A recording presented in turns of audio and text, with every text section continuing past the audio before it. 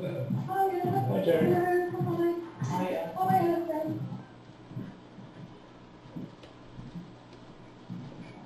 Oh, I don't think you're just insulted. What we're going to do, right? I should. Where's our leader? The mayor? The real mayor, not the mayor. Oh, sorry. He's not there. The mayor what, Roger? Sorry? The mayor what? You're a Mary, are you? Yeah, you. So I believe. Emeritus. Sound off a minute. That's the one. Yeah. Pope. Alright, if you hear me on that, I'll put this away then. Yes. Pardon, Roger, what did you say? I can't hear you. Said he's going to put that away down at Deputy Mayor. I know. Bearing in mind Cody goes through the air, I don't know that was all. Hello everyone. Hello. Right, got a mask up there. Roger, why have you got a mask? Lovely. The ball of hand then. You ought to have a practice Stoke one. See Roger set you on the bank. Brian,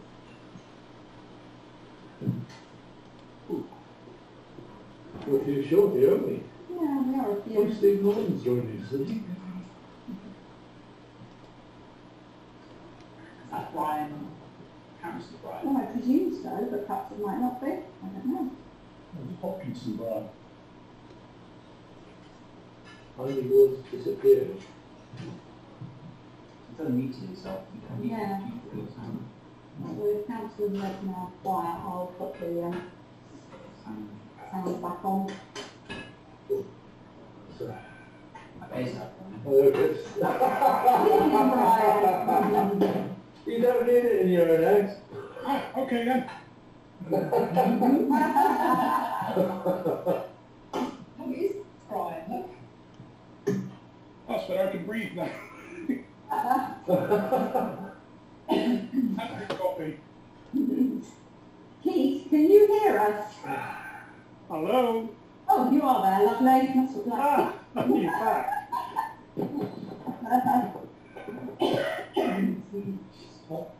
Well, as it's 5 past, shall we start? Can I just do a quick tally sheet on here to just We haven't see got all these, who's have we? missing? Where's our vice chancellor? Hey, you'll have to do it too, that's what I was thinking. I'll hand over to the chairman when he arrives. If he arrives.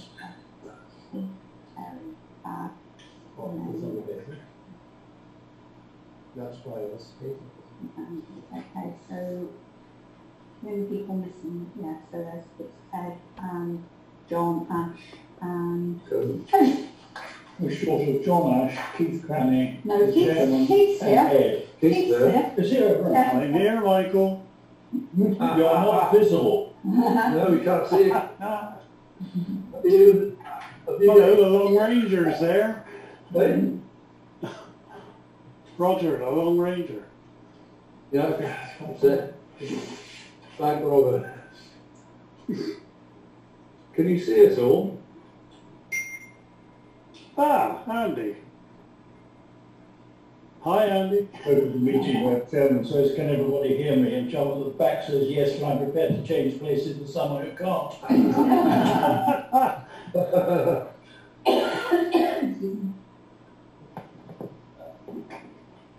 Well, shall we start? Yes, I think it's appropriate to start. Right.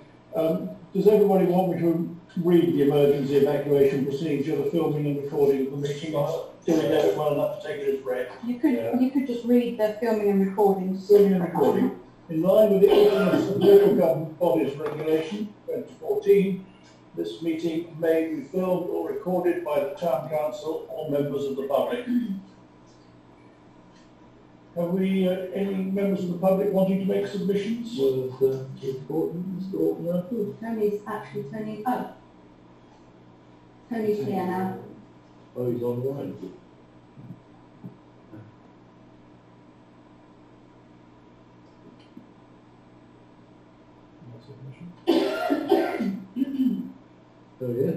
evening, Tony. Evening. Hello.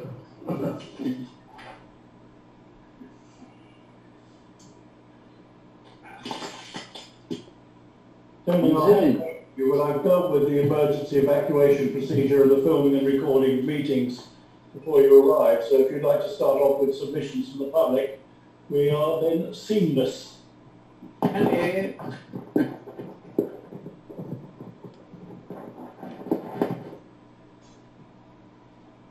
Okay.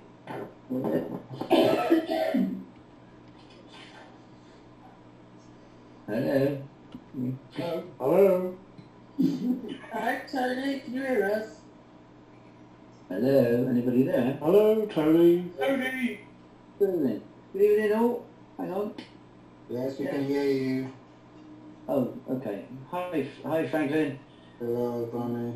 Hi. We got a meeting on Friday, remember? Yeah, I know.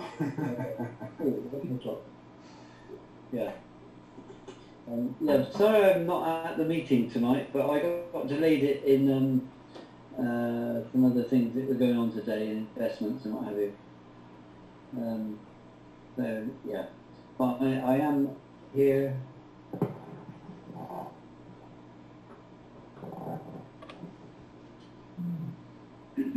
Right, Tony, Michael started, he read out the filming, recording, meeting bit, and we've just now got to the submissions from the public, so if you want to take over.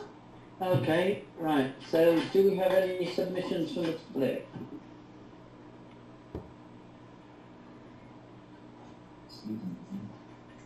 No, it doesn't look like it.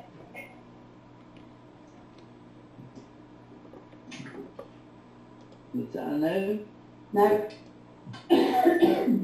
Okay, so the next thing is to receive apologies for absence. Do we have any apologies?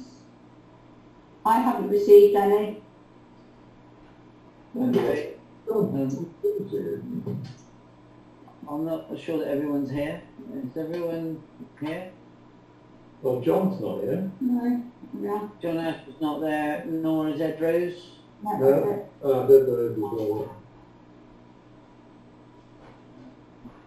Keith's here.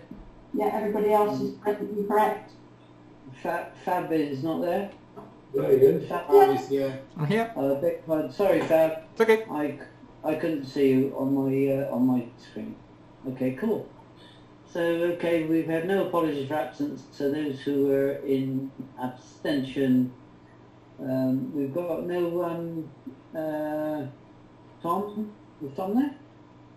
Yes, he's here in the meeting. Oh, lovely. Thank you, Tom, for coming. So the next item, number 3, is applications for dispensation by councillors. Does anybody have any other dispensations? No, nothing. I will have one which is I think, 44, which I'll email you anyway, Sharon. yeah, I think that's equal to the next agenda item, which is declarations. I beg your pardon, you're quite right. Declarations by members under the Local Government Act 1972. Do we have any declarations? I need to make amendment on one of mine. Okay. I have Avon and Somerset Constabulary. Supposed to be just police and crime panel. So we can cancel the Avon and Somerset Constabulary. Oh, that bit of it, just the police crime panel. Okay, yeah. Yes. Okay. Thank Is you. that the Avon? Is that not the Avon and Somerset scrutiny panel? No, that's different. Okay, fine. Thank you. Brilliant. Well done, Franklin. And my only other declaration is 44 Honeysuckle Close, Bradley Stoke. If I'll email that to you, Sharon, so you've Yeah, got that's that. lovely, yeah. Put it on the next paperwork. Yeah, I don't need the number, but the road. Okay, honeysuckle. Okay, so the next thing is announcements from the chair.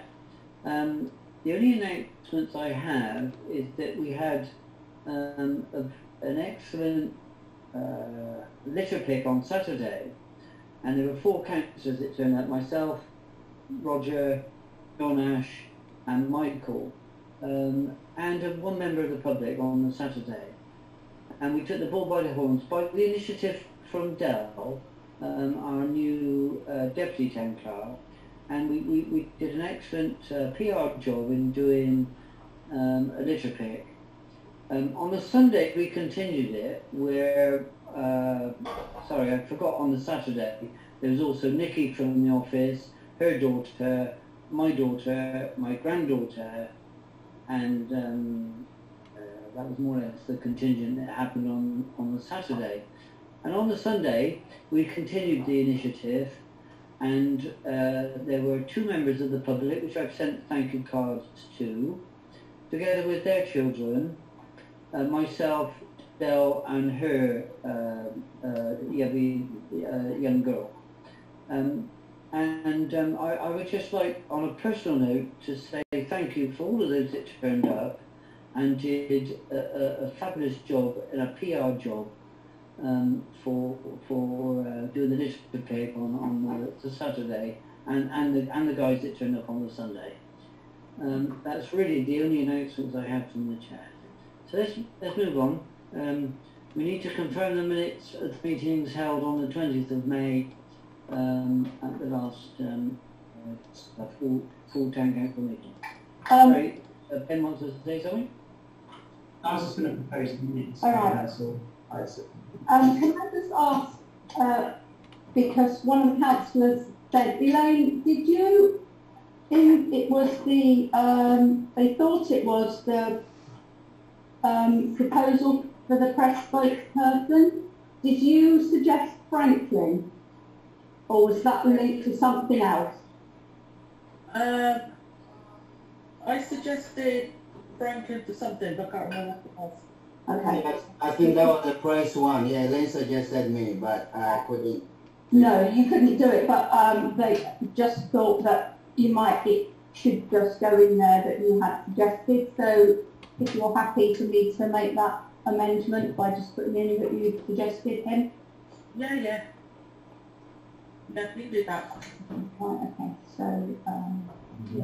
that's true. So can we have, if on that amendment, can we have somebody to propose the minutes for the meeting held on the 20th of May, please? Yeah. I think Ben proposed, yeah. Ben proposed. Who'd like to say? Second. Right, so Ben proposed and Andy, I think, second, or Michael second? I'm quite happy to say. Right, there you go, Michael. Right, so that's with the, I'm just going to add in here. Can you just bear with me a second while I just write this in here? Of course, Sarah. Thanks.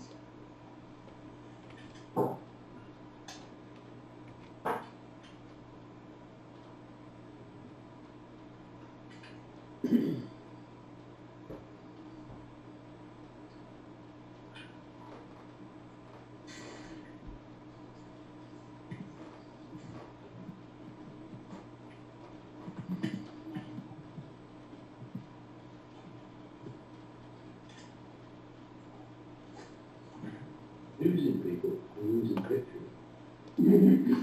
Okay, so I've just added in that Councillor Elaine Hardwick suggested Councillor Franklin Owusu-Antwi, but he declines the position. So we've just added that in. That was proposed by Ben and seconded by Michael. Okay. And so those in favour, like to show in the usual manner. Jazz hands. Brian? Yeah, I'm fine with that, okay. I've got a problem with my video, I'll stick it on in a minute. Okay, thanks. Roger. Thank you. Jazz So, hands.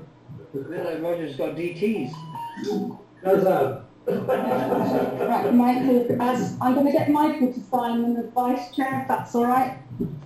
The initial box of everybody, and then put it where I have it in here. Thank you, Michael. I usually charge for giving autographs, you realise that? Yeah. if you could, so if you can initial the bottom of every page, and then you can initial as well up there. Proof you're literate, don't you, And then sign and date the last page. Brilliant, thank you very much.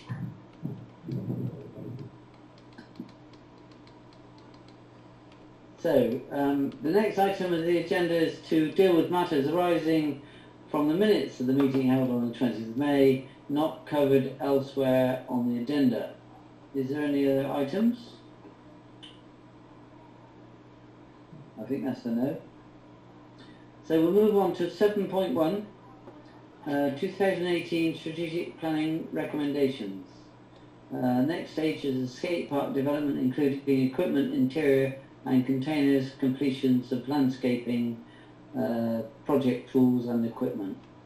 That's just to say that that's still a work in progress, designs in hand for inside, quotes to be obtained. The maximum budget, £10,000, has already been allocated by council, so Graham is working on that one.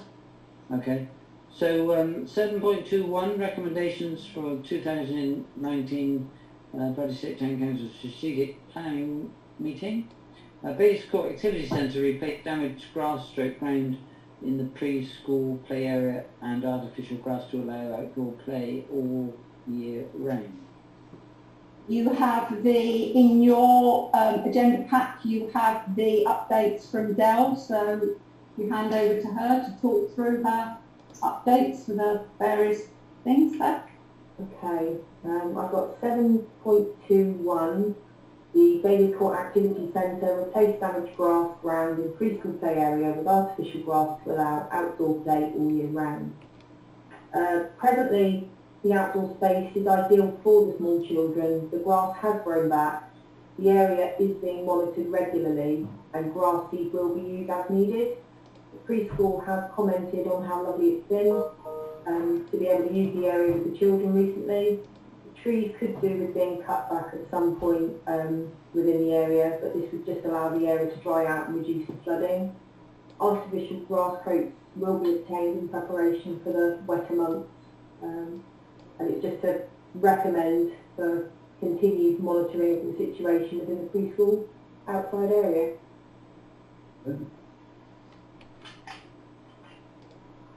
Perfect, well done Dale. Any comments on that? No? So can we move on to the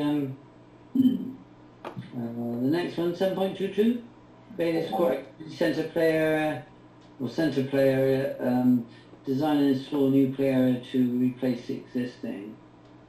Okay, following on from the last meeting, the council deferred the project until the year-end figures became available.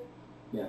The following was agreed at June's Finance Committee meeting. The play area reserve NC 3016 was increased from 109,000 to 160,000 for 2020-2021 to allow £75,000 to be spent on the Bailey Court play area, and then reserve is replenished over the remainder of the 4 years. As reported in the 20th of March 2019 Health and Safety Report, the next project to be looked at will be Bailey Court play area. It was installed in 1996 and it's done extremely well, but it's towards the end of its life. Quotations have been obtained which range from £75,000 increasing up to just over £90,000. The bulk of this is actually going to be the replacement of safety surfaces and to include one inclusive heated play equipment. Updates to be obtained on the health and safety aspect of the current play equipment. The last play inspection was carried out by the play inspection company December 2019. At this inspection it was considered that the play area is very low risk and the next annual inspection is due again in December 2020. My recommendation, or offered a recommendation, is to consider replacing the Bailey Court play area. The funding is in the budget, but if not, look at waiting until the next play inspection report and consider to replace in 2021. Thank you, Dale. That was a cracking report. How does the rest of the councillors feel about that? Any comment? So with that, if it needs to be done, I think it's best to get it done. Or after the next report in December 2020, I'm looking at them and or get on with it now. Get on with it now. Did we not agree to defer it though until? No, we didn't. No, what you agreed to defer it until the year-end figures were available and we had the up-to-date health and safety report. So you have both of those in your briefing note there. So. Yeah, I think that we should just get on with it and get it done now. If we've got the budget there, I think, I mean, it is well used. It is very old now. I tend to agree that it's time to do the job if we've got the money to do it. Yeah. Tony Ben's waving his hand. Sorry, I can't see him at the back of the room. No. I was going to say, I agree going into it now, I'm 24 years old, so I think why wait another 12 months not to get on and do it. I used to use that play park, it's that old. I can remember picking books up from school in that playground. It is the one that is the most used actually because it's right by the primary school, so it does get, obviously at the moment with the school being shut, but I mean, it is used a lot. It's big and tired. Also, like you said then, what is the logic of not doing it? If money's there, yeah. What's the logic of not doing it? Just doesn't really make sense. And if there's any minuscule question of risk, I think we should just do it. Can I ask about the quotations? We've got 75,000 thereabouts, up to 90,000. That's presumably from different companies, presumably. So which is the one that we generally go with? What companies are they? We usually get a list of tenders or quotations. Yeah, I don't think I think what as officers what we were looking for was guidance from council as to whether you want us to carry on and pursue it now or wait till next year. We will obviously then come back with all singing, all dancing diagrams and that sort of things. But it was before we got to that stage. It was for Dell to know which way you wanted to go now. We need to look at it now. I propose that we go ahead with it now. Yeah, I agree. I agree too. Yeah, fair point, Roger. What you said that you know we need to move it forward because there's a possibility that this equipment is getting very old and it may become unsafe. You know, and to continue and progress it, I think is a good idea. Well done, Brian. Are we taking one by one or? So I think Elaine proposed and I think Andy seconded the original proposal. Yeah, we did. Yeah. So those in favour, like a show of hands. Can you see our hands? Yeah. Right, so that is unanimous on there and unanimous in the room. So that's unanimous, thank you very much. Well done, thank you. So we will then obviously Dell will speak to various contractors and we'll come back with proper plans and diagrams and then councillors can make a decision on which one they'd like. Perfect. So we'll move on to 7.23, installation and replacement missing bus shelter in Webswood and refurbishment of the existing bus shelters. Stella? Okay, I've managed to get quotations for replacement bus shelters. Trying to source the exact same bus shelters has proven quite difficult, but not impossible to get something fairly similar. Below, on the actual report that I've done, is the list of companies contacted and the quotations received for consideration. You have quotation A, which is BC Shelters. The lead time on that is 6 to 8 weeks, and that one comes in at £3,138. That on top. Quotation B is Shelter Store, again lead time 6 to 8 weeks. This one comes in at £2,100, then to include the VAT. Quotation C, there were no similar bus shelters to the ones that we've got currently installed. They're a lot more modern. Because this was a replacement, I just looked into getting something similar. Quotation D, the installation time is 2 days and lead time is 4 to 5 weeks, and the cost of that one would be £3,440 and then include VAT. As I've written in the report, the described bus shelter is similar to the existing one situated around the town. However, quotation A's design is the most similar and will blend in with what Bradley Stoke Town Council already has. As lockdown gradually lifts over the next few weeks, it's expected the Perspex company will open up to customers, and the upcycling of one of our shelters, I hope, will begin.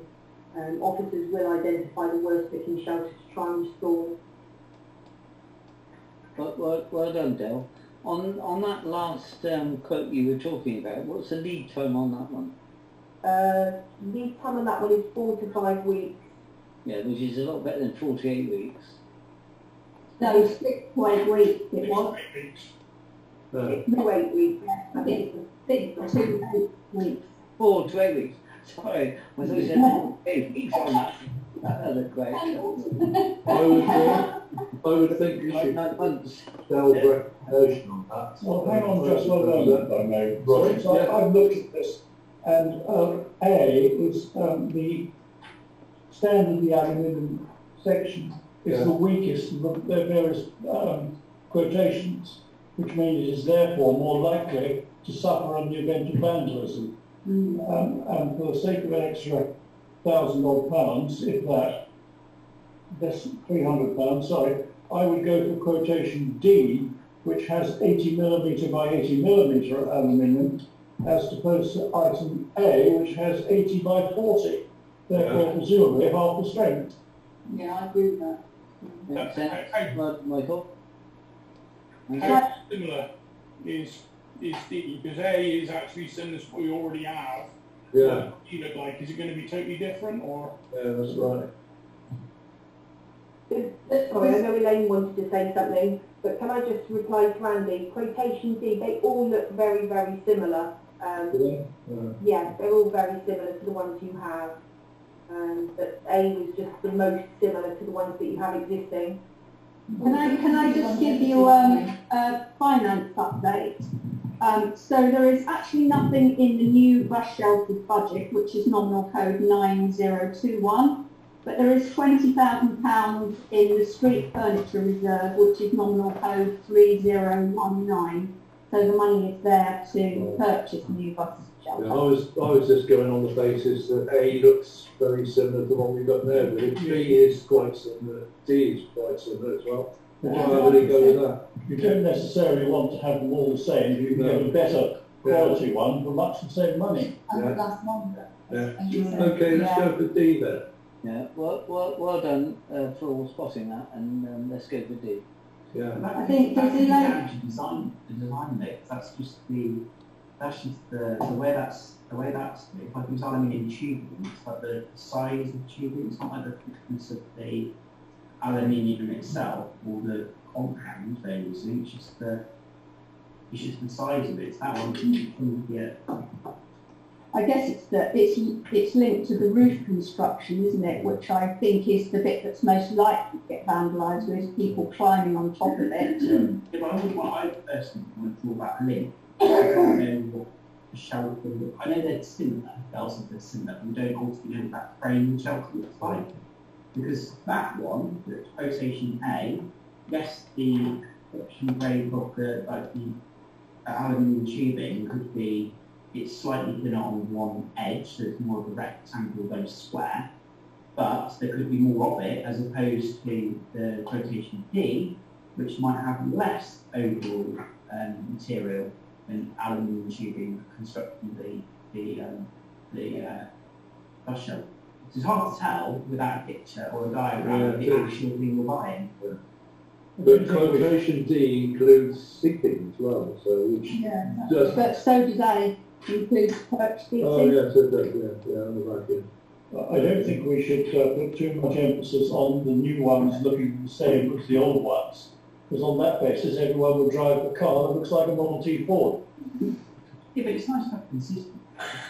Actually, as Vicky pointed out today, that this is just the first of our very old bus shelters that is going to need to be replaced. So if we do change the design slightly, then going forward, when we replace the others, we can match them up to the new one we've put in rather than matching the old ones. It's guaranteed for 10 years as well, isn't it?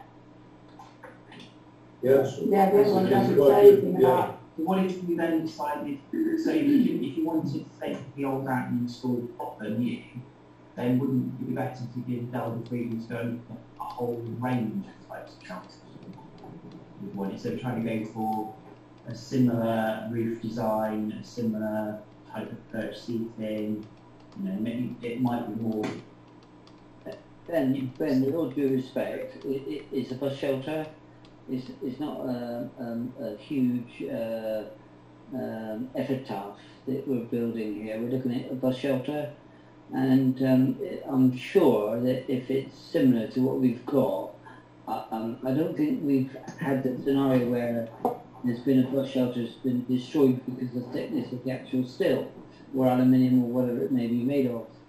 And I think at this moment in time, we need to decide whether we need to replace this bus shelter or not. I think Elaine's got her hand up. Elaine's hands is up. Yeah, I've been looking at quotation B.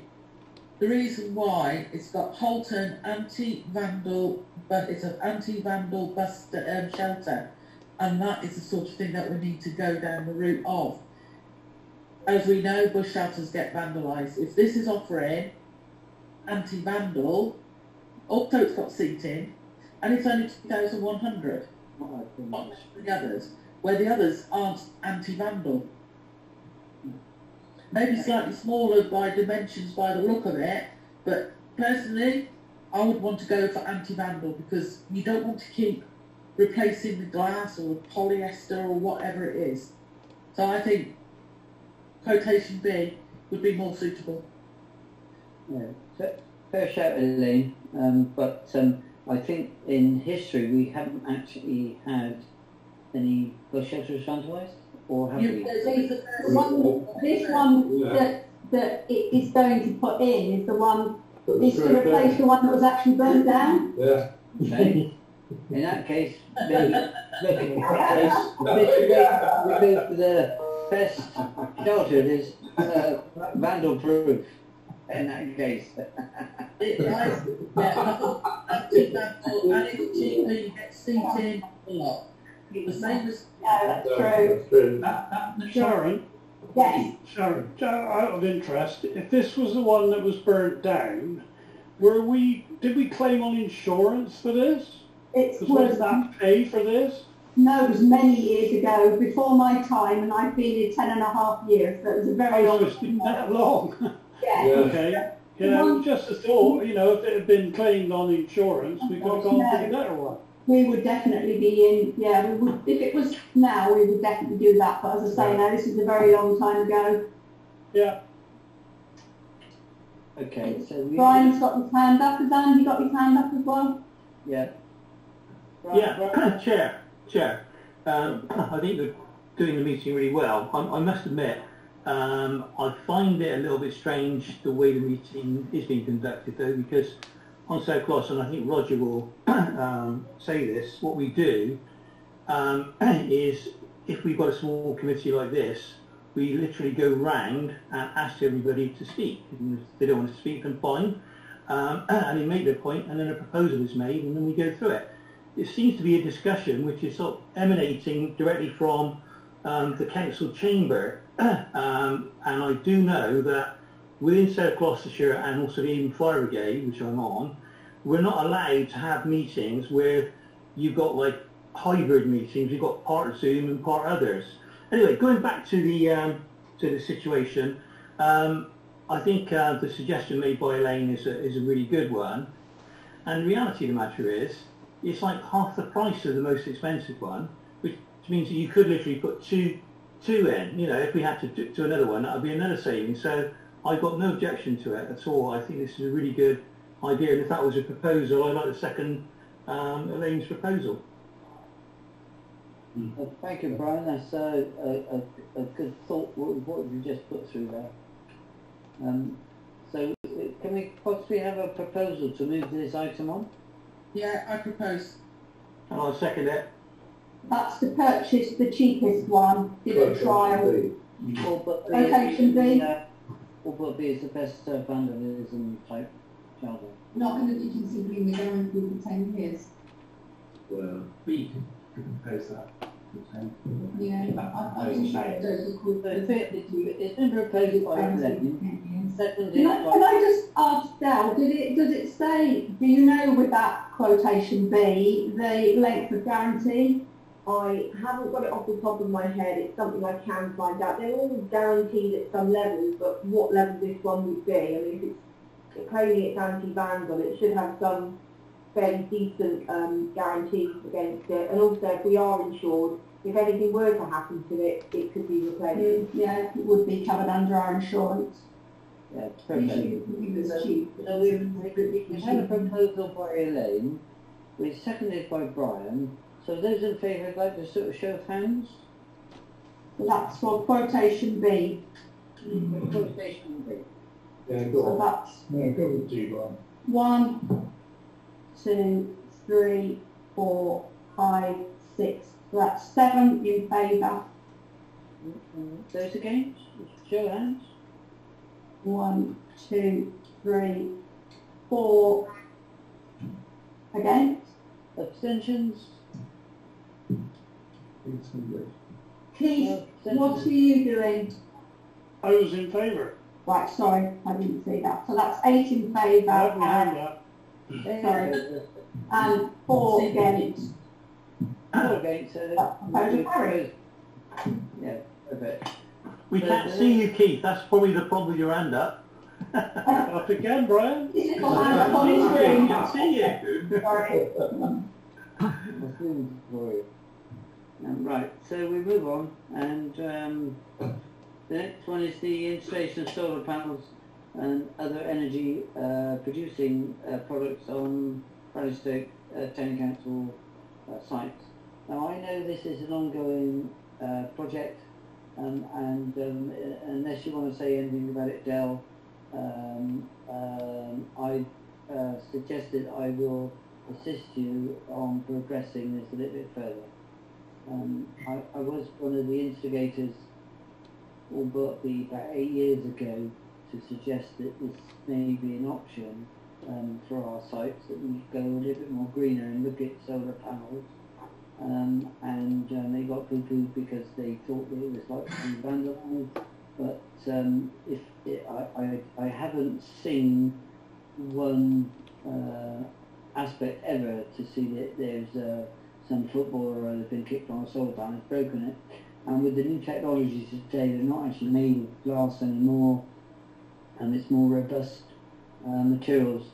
And this is one of the reasons why I was suggesting that we sort of look at this again. And I know Dell's been uprising all sorts of things during this lockdown period, and I suggested I could help her in obtaining possible quotes. Would you like to say anything, Del? Elaine's got her finger up. Yeah, I agree with Tony, because I also, many years ago, suggested that we have solar panels. We've got to show councils that, and also the residents, that we are going green, and we'll save a lot of money by having our own, generating our own electricity, heating and all sorts. So I feel that we need to do it now, if possible, or delay it. I agree. Get it done.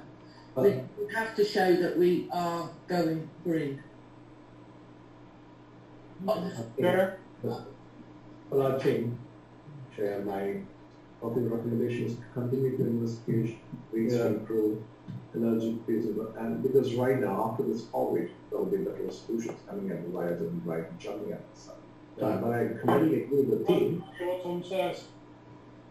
Tom's saying that he agrees with the proposal that we carry on, well, not really a proposal, but we carry on investigating this in more detail. Keith has indeed got his hand up.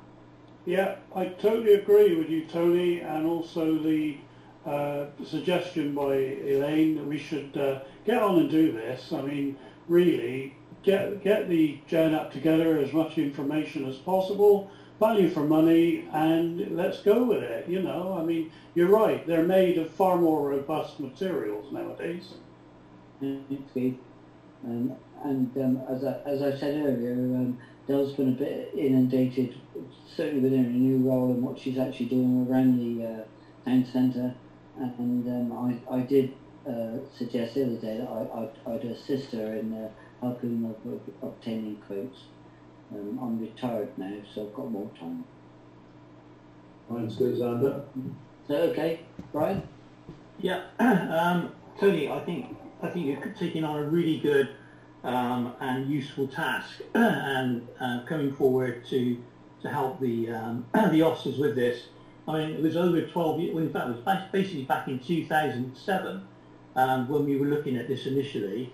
Yeah. And to be quite frank with the council, were very short-sighted. There was money available from the government to spend the time and actually have people come in to look at exactly what was needed so we could go out to consultations. There was quite a lot of money available, and they didn't use it. And I could not believe that we had so many people at that time on the council just couldn't see, a bit of blue sky thinking that this would be sensible. At the time also, we'd have had quite a big amount of money going back into the council from the power which we didn't use. And the damn things were free because the government was paying for it, for councils to put them in to actually help basically advertise to local people, as Elaine so rightly said, that was happening. So I think it's about time we got on with it, and I think, Tony, you're the right person to do this. So I think that's a really good suggestion. Sorry. Tara, I was going to say I totally agree with Brian. I mean, at the time we went for the new build, and by today's standards, this would have been one of the criteria of a new build, you know. I mean, we should be going, full belt at this. I agree. I agree with Keith and with Brian. We need to get it done now. Yeah, I mean, get all the information to start getting it there. Yeah. Thank you, Brian. Thank you, Elaine, and thank you, Keith, for your support on this. We need to look at it and not taking anything away from Del, because she's been going above and beyond her role as she has done to date. And I said because of her commitments, what she's got, I would suggest that I would give her a possible hand. I initiated some of this in the early days when we actually had a presentation, by a solar panel company, which I subsequently put 32 panels on it in the Summit Hall in Park Street, and they're benefiting from that ever since. So we've got to look forward on this. There is a new government initiative where they are actually giving grants out to homeowners to improve their greenness, and you never know, we may be able to even tap on some of that funds. Anyway, let's move it on. So the next item on the agenda is to receive the minutes of the Financial Committee held on the 17th of June 2020. Proposal. No, it's just to receive them. Yeah, so we've received them. So we need a seconder just to say that we've received them. No, you don't. You are literally just receiving them, so you're just having them. The committee will do all that. In that case, just to move on, we'll receive the Planning Environmental Committee meeting as well, together with the minutes from the Youth and Leisure and Musicians Committee. Yep. So that's all those three subcommittees. So we've agreed all that. So does anybody need to sign those? No. Okay, let's move on. Next one then is the updates from South Gloucestershire Council ward members relevant to Bradley Stoke. So I know Keith would probably like to say something, because I know he secured some funds to resurface some of the roads in Bradley Stoke. Keith, you want to start this one? Sorry, Tony, you lost me there. Okay. Now, I from the press release, I saw that you have secured some funds to resurface some of the roads in Bradley Stoke, and I thought that was a cracking effort that you did on that, and I'd like you just to update us. Yeah, there's not much to add really. I mean, other than the fact that they are now going to carry on and get on with some of the roads that have been badly needed doing. We've got Winterbourne Road being done as well, and Orpheus, you know, which is obviously used a great deal by people there using the bus stops and things. It's all going to get done. And the photograph you had done, sorry, that you put on the website, and can you just elaborate where that is? No, I haven't seen that photograph. Okay. You was leaning over Keith, pointing at it. Was I? Yeah. Pointing at the road. And badly needed. That must have been Ringston Close, if I was looking at the road. It was about somewhere down that end. That's like Braden Avenue. Yeah, it was Ringston Close. Yeah. Bottom of Braden Avenue, Ringston Close. And fair play to you for securing that money from South Gloss. Yeah. Which is going to help the estate. So is anybody other the South Gloucestershire County Councillors that are also on the Town Council would like to say anything? Yeah. I think Roger has. Can you hear? Yeah. Go on, Roger. Right. Okay, Bradley Stoke Scouts. They put in a planning application for their storage container to remain displaced at the Roger, hey, can I have that off so I don't have to write all this down? for a further 2 years. Okay? However, South Gloucestershire planning officers turned round and said no, it's ill-fitting, it doesn't, it stands out, and therefore we're only going to allow you 1 year. So Nick Nelson from the Scouts contacted me to see if I would support them. And being a former Scout, patrol leader, senior Scout, perhaps I should be called Senior Scout Emeritus, I helped them, and I said yes. Right, so I've been involved in an exchange of emails with a planning officer called Mykola Druazikin over several weeks. But South Gloucestershire aren't going to move on this. I've argued the case, and they're not going to move. Now, this has been further complicated by the actions of one female Bradley Stoke Town Councillor from Bradley Stoke North, and I shan't mention her name, who put this on a circulated schedule, presumably with the aim of refusing them even 1 year. Now, it's a great shame the Scouts get so little help from this council. They've got 250 members, 50 potential leaders, and a full waiting list. Contrast this with the thousands of pounds we shell on the skate park for a relatively few number of years. The Scouts prepare youth for the future as responsible members of society. Not sure what the skate park does, but South Gloucestershire has said that they will support a permanent brick structure for their storage. So I would support this and hope that this council will too. Now, I was going to ask Sharon what can the Scouts claim? Can they claim a larger grant for such a thing as this? No, but I mean, look, for our grant funding, there would. Yeah. I mean, they already get. Well, I know. The only thing they actually get is reduce the fees on their tenure at Brook Way. No, we've thrown thousands of pounds at cricket, we've thrown thousands of pounds at football, we've thrown thousands of pounds at Bradley Stoke Radio, we've thrown thousands of pounds at the skate park. The Scouts get absolutely nothing, and yet they're the biggest bloody unit in this town. Sorry? They're the biggest unit in this town by far. Sorry? What? Just a minute, loans from Bradley Stoke, I don't understand. Chair? What? Can I speak? Yeah. Right, okay. Under the rules for planning, these units are able to have temporary permission for so many years. And the reason South Gloucestershire won't budge is not because they're being awkward about the scouts.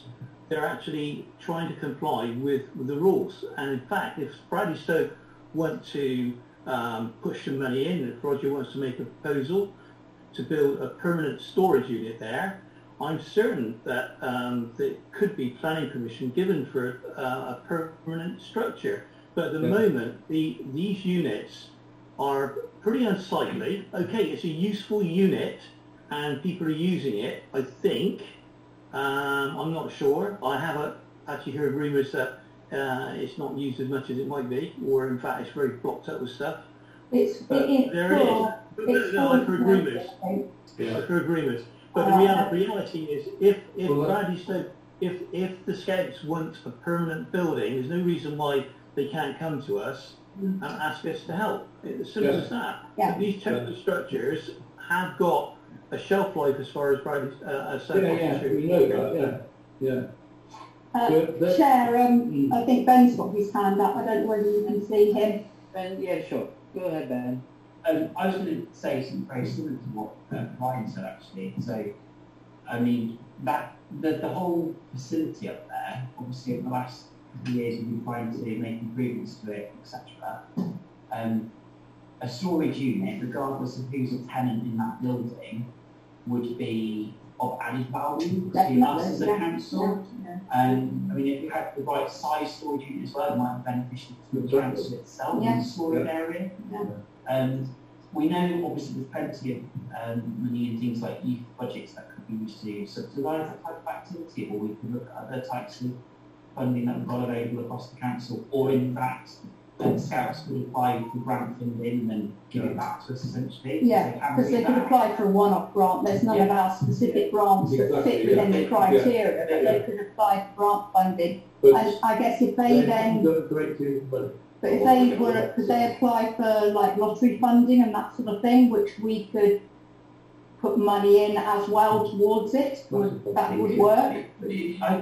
I think it'd just be good, really, maybe at the next full council meeting or planning meeting or wherever it's appropriate, or youth-led communities, to have the Scouts come in. The Scouts have asked for a meeting with Dell and myself to just look at what this was like before they knew about their planning. So obviously they're looking at to the future. But I think that, to be honest, because it's going to be a significant level of money, it would need to come back to full council, I think, not a committee. I just think in general, if they give them, say, for argument's sake, if the planning officer at South Coast is saying to them, we'll give you a year, I mean, a year is plenty of time for us to put some planning together in terms of a permanent structure.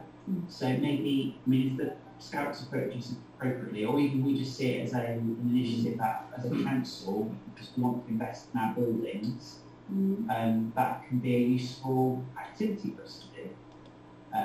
I don't really see the tenant and the reason the tenant using that storage space as being I don't link the two. I wouldn't link the fact that the Scouts using storage to be the reason we should go from storage or have them help with storage. I think it's just the fact that we've got Scouts who are tenant there, they need the storage, and they've kind of stepped in some way to kind of get that with the storage unit. Well, that's what they want. They want a brick-built unit, and South Gloucestershire says that they're kindly upon that. You know, they will try to countenance that. So it's just a question of funding. That's the problem. But as I said, the Scouts are everyone else gets money. Okay, yeah. Thank you, Roger. We can hold on just for a second, Brian. Andy put his hand up a little while ago. What would you like to say, Andy? You're on mute, Andy. Yeah, unmute yourself. If you're looking at a brick structure at the back of there, then surely in the long term it might be worth looking at replacing all three of those storage units and putting brick structure in there. Our council loan, our buildings loan is coming to an end next year. If we needed to, we could fund it with an additional loan, but then put the council's maintenance facilities in-house in a brick building as well. Makes sense. Brian? Yeah, I agree with what Andy said, and I also agree with what Ben said, because if you look back in history at that centre, there was always a problem with storage. You know, we had quite a few people actually using it at one point, and it was very, very difficult for them to actually store any of their items. So I really do believe that we should go back and actually have a look at that space and put something decent in there. It's a good building, it's got lots of facilities there with big rooms. The problem is it's not got decent storage space, and that is why the Scouts have had to use that. But other users also use it, they haven't got enough storage space. Yeah, but the Scouts want it for their own use, because they've got 250 people going there, so they need to get their stuff out very quickly. The changes in activities. Mean that that's what we need. Yeah, it's the funding though. Yeah, so okay. If there's funding available, if we can, I mean, that should classify as part of youth, surely. Or should it not? Well, I think that, I mean, that's, you know, I have no idea on the potential cost of a big, but I would think probably quite expensive. What sort of 50, 60, 70, 80,000? I've got no idea. So see how much you spent on building the office out there. Because that would be unlimited, maybe like... Yeah, perhaps it's a lot cheaper than that, then I've got I have no idea what to do. I would have thought about 40. Depends how big it needs to be. Yeah, security precautions you need. It needs to be 30 big, so... Well, we don't need the... I think they'll have their hand up then. Let Del speak for a second, please. All right. Depending on the size of the development, from my previous role, we just did a reconfigure of a building and added additional storage to one of our existing older buildings. And that was a massive development, but the actual additional size was quoted at about between £40,000 and £65,000 for something that would be in a similar area to the 3 storage units that we currently have at Brookway. So that's just something I've given you some sort of costing on. Yeah. It's quite a bit, isn't it? It's quite a lot. The Scouts spend nowhere near that sort of money. But they might be able to get external grant funding if we put funding in as well. There's because I know a lot of sort of like lottery and that sort of funding, they look for match funding. If you can match funding from somewhere else, they will fund projects. So there is a potential there for that. Oh, we put that in. They're going to meet you down anyway, are they? Yeah. And then I would suggest that we invite them to come to September full council with their ideas, and we can have done a bit more research within that time as well. I'm not sure how I feel or what I think about making the Scouts go and get lottery funding for improvement of our building. The reason I say that is because there's a lot of lottery funding and grant streams which we as a town council can't apply for, but they can. Thank you, Shannon. If we could possibly Brian and Elaine, they've got I don't know, perhaps they will, but who knows. Well, they tried for 3 or 4 years to try and find it. They had their eye on that land opposite the Tesco garage, but that's earmarked for future housing. So they're frustrated there, and they're frustrated by the council. Thank you, Roger. If we could perhaps just have Brian and then Elaine after that, because they've both got their hands up for a while. Okay, the Scouts, they lease the building, and it's all very well saying that, there's lottery funding for other organisations other than the council, but the reality of the matter is, it's council owned, and you can't actually sort of suddenly give the Scouts a piece of land to have a building on. You won't be able to do that because the land itself is owned by South Gloucestershire, which is leased to Bradley Stoke, and therefore you go round in a circle. If Bradley Stoke wants to be sensible about this, we have got a building which does not actually serve its people well that are actually renting it because there's not enough space there. However, the Scouts decided a long time ago when they came to the building initially that they had storage elsewhere, and they used the building, rented it, and then they decided they wanted to abandon the storage they had, and then they applied to Bradley Stoke to have some temporary storage there. If Bradley Stoke wishes to increase the size of the storage areas they've got to facilitate people, then there's no reason at all why they shouldn't actually do that. We do raise rates. Roger was quite sensible in what he said. in reality, you know, they are youth as such. They are a different branch of the youth. The Scouts actually raise a lot of money themselves, but the fact is they rent it, we pay them the rental money as a grant, and then that comes back into the council. But in reality, we do what we can, but we need to stand up and be counted, and the buck stops here, and we should be getting some extra storage, which is sensible.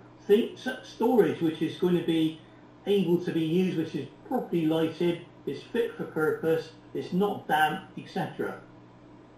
Well said, Brian. Let's move on to Elaine. I agree with Brian.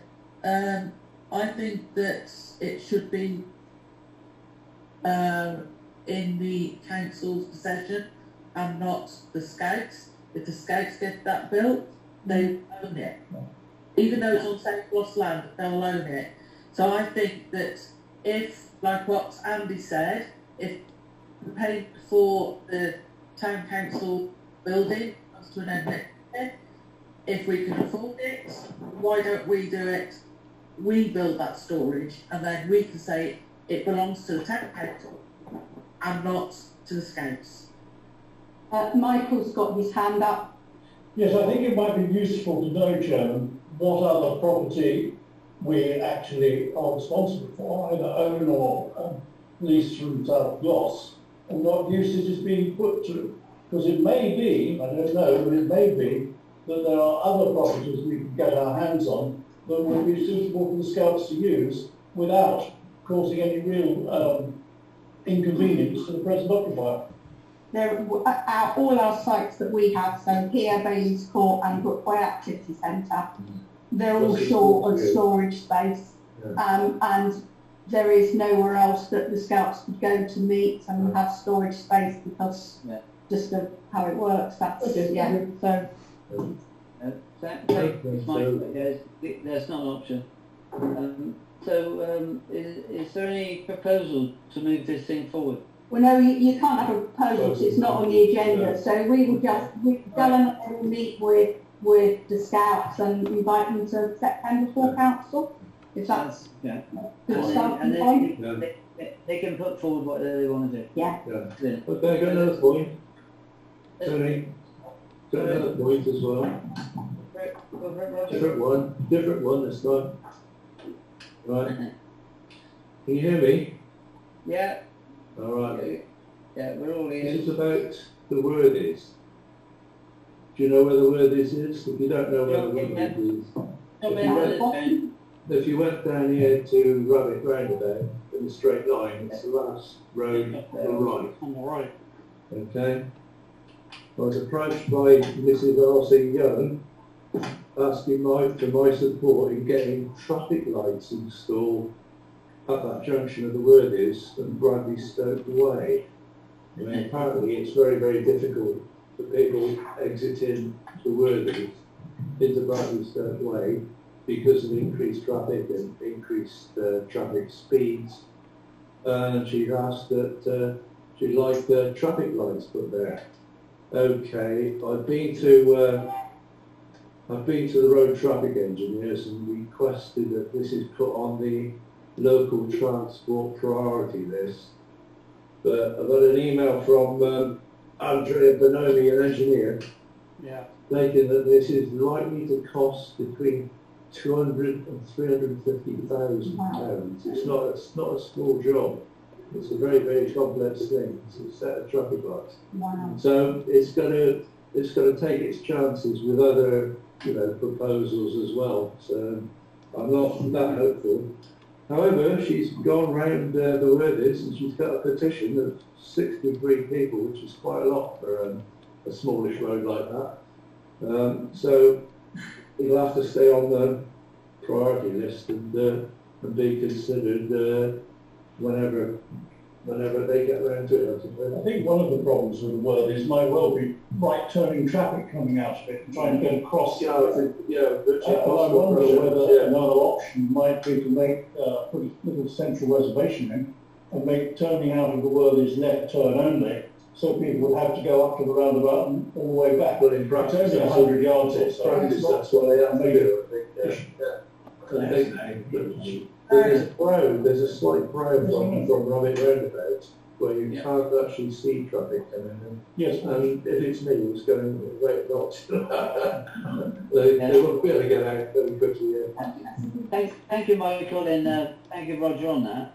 Yeah, so anyway, that's in hand with the traffic engineers, etc. Elaine's got her hand up. Yeah, I agree with Michael that they should have a no right turn. With this similar situation with the Bluebells residential around the corner, where they was having problems coming out of there, and we made it that there was no right turn. They had to go left and then round the roundabout back up. Doing a no right turn would be more sensible and it'd be cheaper. Yeah, much cheaper. And also traffic lights actually would have an impact on traffic anyway, wouldn't they? Yeah, they would do. Yeah. So I just think, yeah, 200 grand is just... To 350 yeah, it's a huge amount of money, yeah. Just for the sake of having a no right turn and somebody going 100 yards. Yeah. But she did ask for my support, so I thought, right, I'll ask the question. I'll ask the question, yeah. Yeah, but the traffic problem would be there, because the traffic lights. The intention would be having a problem, because But the thing is, the question is, can we have traffic lights? Really, it shouldn't be that. It should be, can we resolve the situation? Yeah. It would be crazy, I think, to install traffic lights on the Worthies, because if you did it on Worthies, then every single road is going to be... They want it. Yeah, you're right there. It's an economical it is difficult, though. It's difficult to do. It's difficult to get out of there. And at the moment, in fairness, because of the excess traffic that's going through our estate due to the lockdown of the Patchway Gypsy Patch Lane Bridge, we need, unfortunately, to suffer this situation in which we've got at the moment. But that will ease up as and when the new bridge is installed. Although we know it's all behind schedule, but it will eventually get installed, and things I think will ease up a little bit, so they won't have such a situation that's got problems getting out onto the main road. I think Andy's got his mind up there as well. Yeah, Andy? If I remember rightly, are traffic lights going to be installed anyway at all four junctions going on to Rabbit Roundabout, the Great Stoke Roundabout? So literally about 100 yards traffic lights there. Yeah. Should stop the traffic and stop the traffic when the lights change to allow them out anyway. Yeah. Actually, that might the lights change from Stoke bypass, it'd be letting traffic in from the B14174, wouldn't it? Yeah, there's always going to be a period. There's always going to be traffic in that way. Yeah, there's going to be a little delay of about 10 seconds, perhaps, yeah. If you're fast enough. Chair. I think Ben's got his hand up as well. Sorry? Keith and Ben have both got their hands up. Okay, Keith, could I speak first, please? Yeah, I think the other issue you've got to think of is that obviously the Bradley Stoke Way, and being that it's on the Metro bus route going through to the bypass, you know, they don't want too many traffic lights because it holds up buses. I know. And if you're going to have a light controlled roundabout junction there, I think really you're right. You know, no right turn solves the issue. Okay, it means that the people coming out have got to go down to the roundabout and turn around. But yeah, as you say, Tony, you know, the Gypsy Patch issue will resolve itself. The bridge is now destined to be moved about November. Obviously there will be ongoing works on Gypsy Patch, but eventually it'll all sort itself out. Yeah, you're fair play shout for that, Keith. You're absolutely right. Any other Yeah, Ben's got his hand up. Okay. I was just going to pick up on a point that Andy made about the light control junction on that new roundabout. It is light control for pedestrians and cyclists. It's not controlling the traffic flow. It's just controlling the crossing the road. Yeah. So you can cross the button. So a resident in the words would have to nip down to the traffic lights and Press press the the button and let someone Don't let them sell that. They might have a few seconds before they get steamrolled. How to get out. Fresh check. No, let's move it on because we could talk about this junction all night.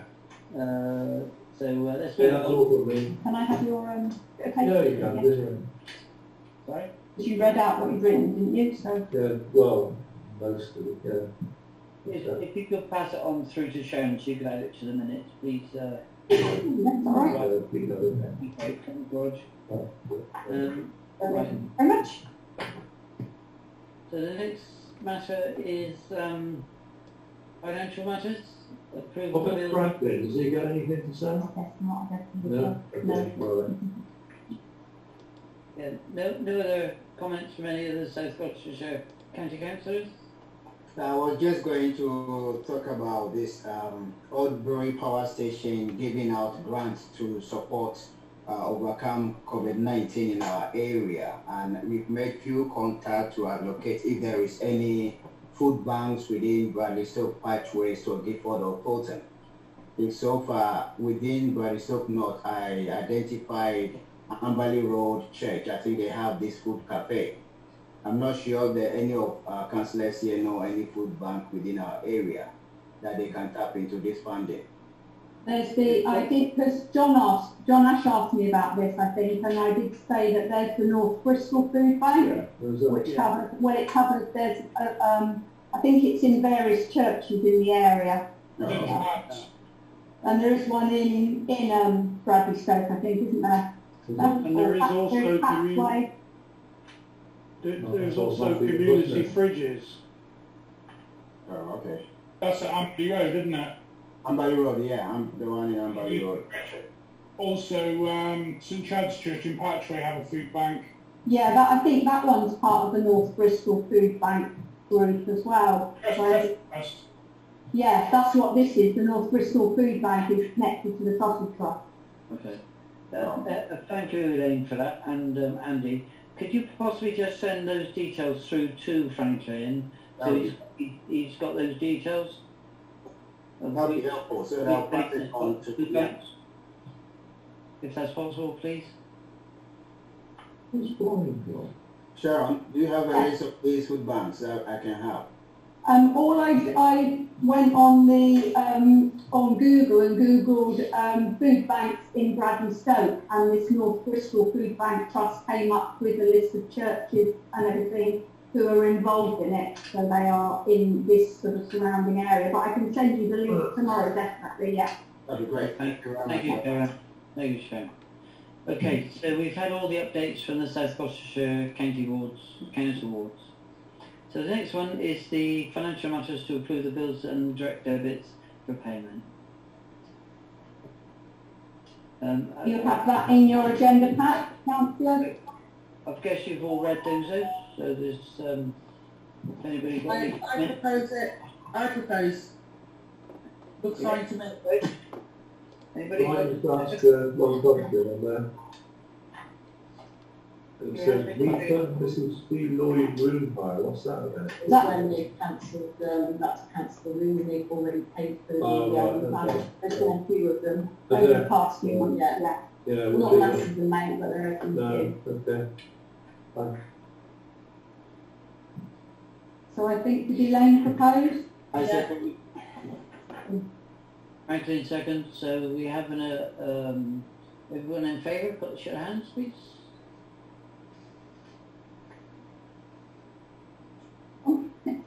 Okay, Unanimous, thank you very much. Perfect. So let's move on to the next one, which is item 13, to deal with the miscellaneous matters. 13.1, quotes for repairs of roof structure at Bays Court Activity Centre. Any comments? No? This is Joe? If I just read out the report quickly, Bailey Court Centre struggled with a leaking roof for quite some time. As part of the ongoing maintenance programme, it needs to be fixed. Every time there's a heavy downpour, the orchard room becomes waterlogged and users must move to another room. We've been lucky so far that an empty room's been available, but looking forward we need to look after the asset and ensure the ceiling is repainted. There's old watermarks on the ceiling that have become brown. And we also need to protect the new flooring which was fitted 2 years ago.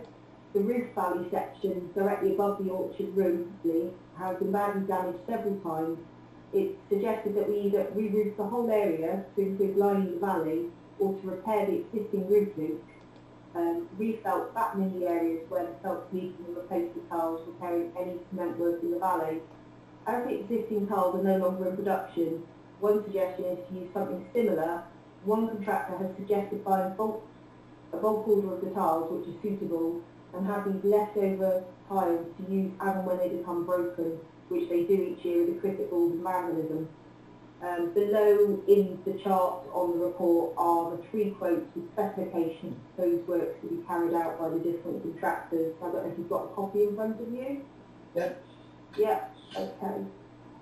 I mean, the first contractor does specify the whole area would be completely repaired. The second one would be just to patch up the area in depth, and the other one would be, again, just a patch-up job. My recommendation would be to go with the second quotation, because when he came to inspect the roof, he actually repaired something as a temporary measure. So we're looking at a difference between doing a whole roof for £4,244 plus that, or a second option which Dell recommended, which was to fix the roof issues at this centre and have other tiles left over of £1,400 plus VAT. And the third option was to just do a patch-up job for £700 plus the VAT. Huge difference in prices. However, we need to decide on possibly which avenue we want to take on this, where we do a little patch-up for £700, a better patch-up which was Dell recommendation for £1,400, or go for the full hold and spend £4,244. We do have the Bailey's Court repair and maintenance budget, which is nominal code 8041. He currently has £24,720 in it. That's for the year. So, fair play, Sharon. Although we've got the money in the budget, bear in mind we were saying it earlier in the year, because we're not sure what's going to happen with the situation with the pandemic, of how many people are likely to get unemployed. We still need to look at very carefully at what we're going to do. Can you speak up there? I'm just telling you, informing councils of the fact that there is a budget available for whatever you might decide to do. Yeah, but we've got to do kitchens at Brookway, I mean, other stuff.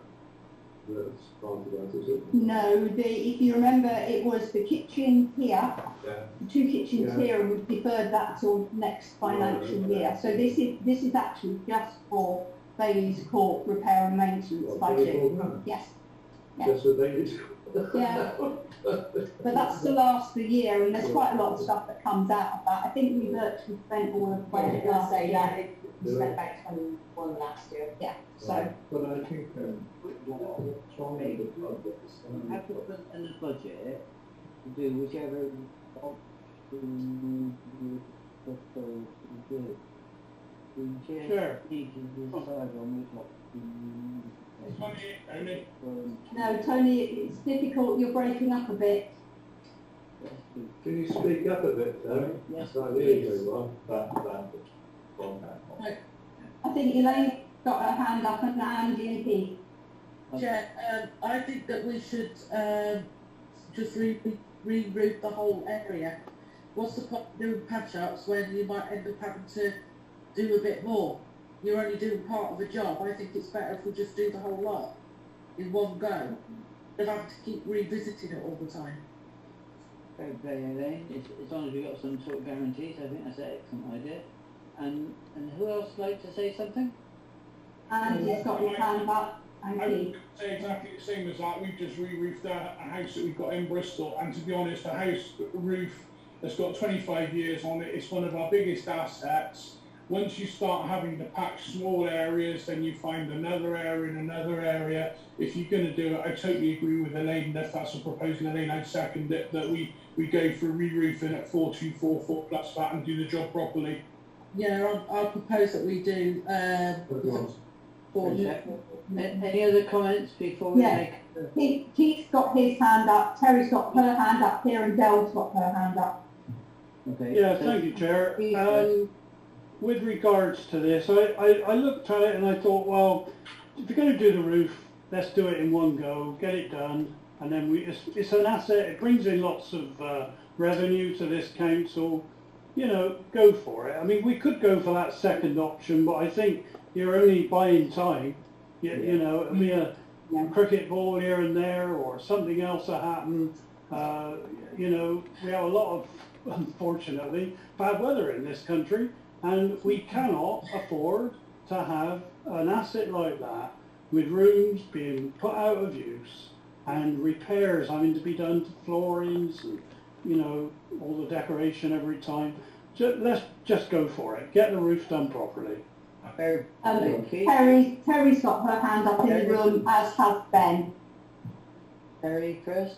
Thank you, Chair. I just wanted to suggest, would it work if we were to consider the whole roof, but also consider the solar panels or even solar-enabled tiles as well, so that it could start paying for itself? We're going to be doing the roof anyway. Yeah. It might be worth considering doing that at the same time. Yeah. Well done, Terry. I think before we move on to the next one, if Dell would like to just come in for a minute. Can I just clarify, this isn't the whole roof at Bailey's Court, this is just a section. I'm just slightly worried that you're saying the roof. I know you said a section, it wasn't, I didn't say the whole roof. It's the whole area, the bigger area of it, so... It's the original building, isn't it? The old building. So it's the tiles on the roof of the original old building before it was extended. I think we understand that. So it's the pitched roof. Yeah. And Ben's got his hand up in the room. Sorry, Ben. If we go to if we go down the option of picking or selecting to retile this whole area, the other two quotes on this are for the patching, that fixing a smaller area.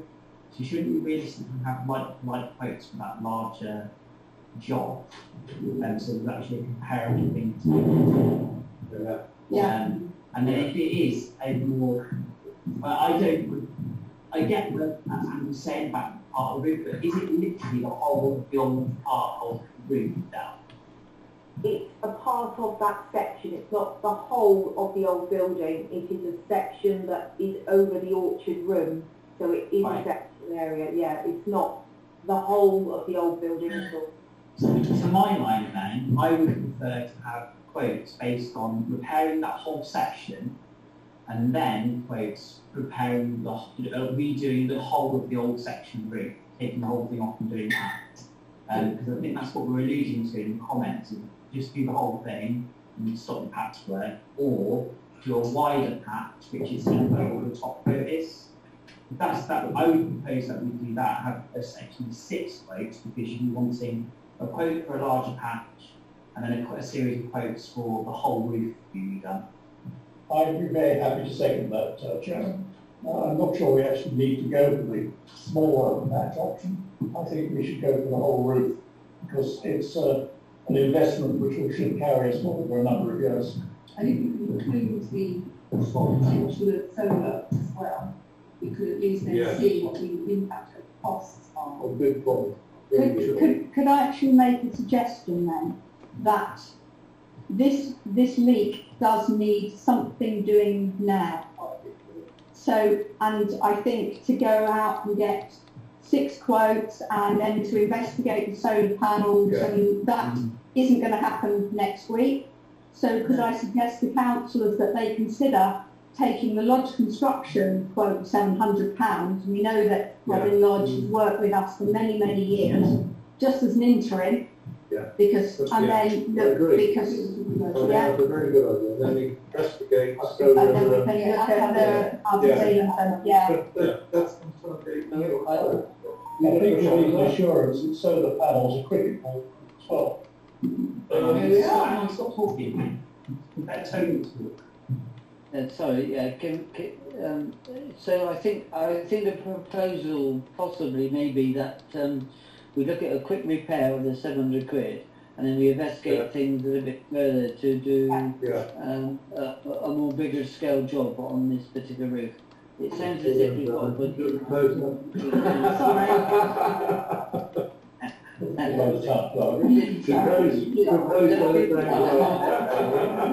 I think Ben is still waving his hand at the back here. My question is that. So when the company came and gave the second quote in, put in that temporary repair. That temporary repair doesn't go the length of what you need it to go to at the moment, so we can't like live on that temporary repair until we get everything sorted. Sorry, I didn't quite hear that, Ben. Sorry. Ben said, so you put in your report that Nathan Forder and recently fixed another roof issue at the centre. So he made a temporary repair. So that he didn't make a temporary repair to this issue. He made a temporary repair to another thing.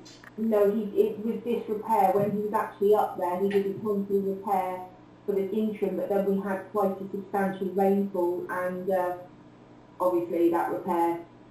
Yeah. So that no. So that one. We're thinking of. Well, yes, because he did that free of charge while he was up there quoting for this, I think.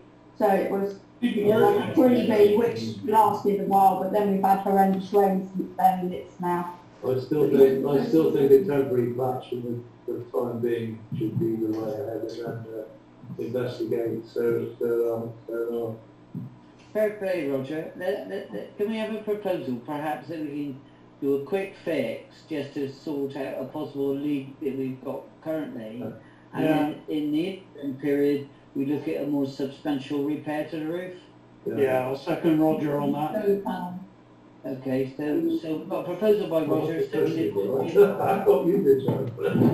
Can we move on and make hands for acceptance of that proposal?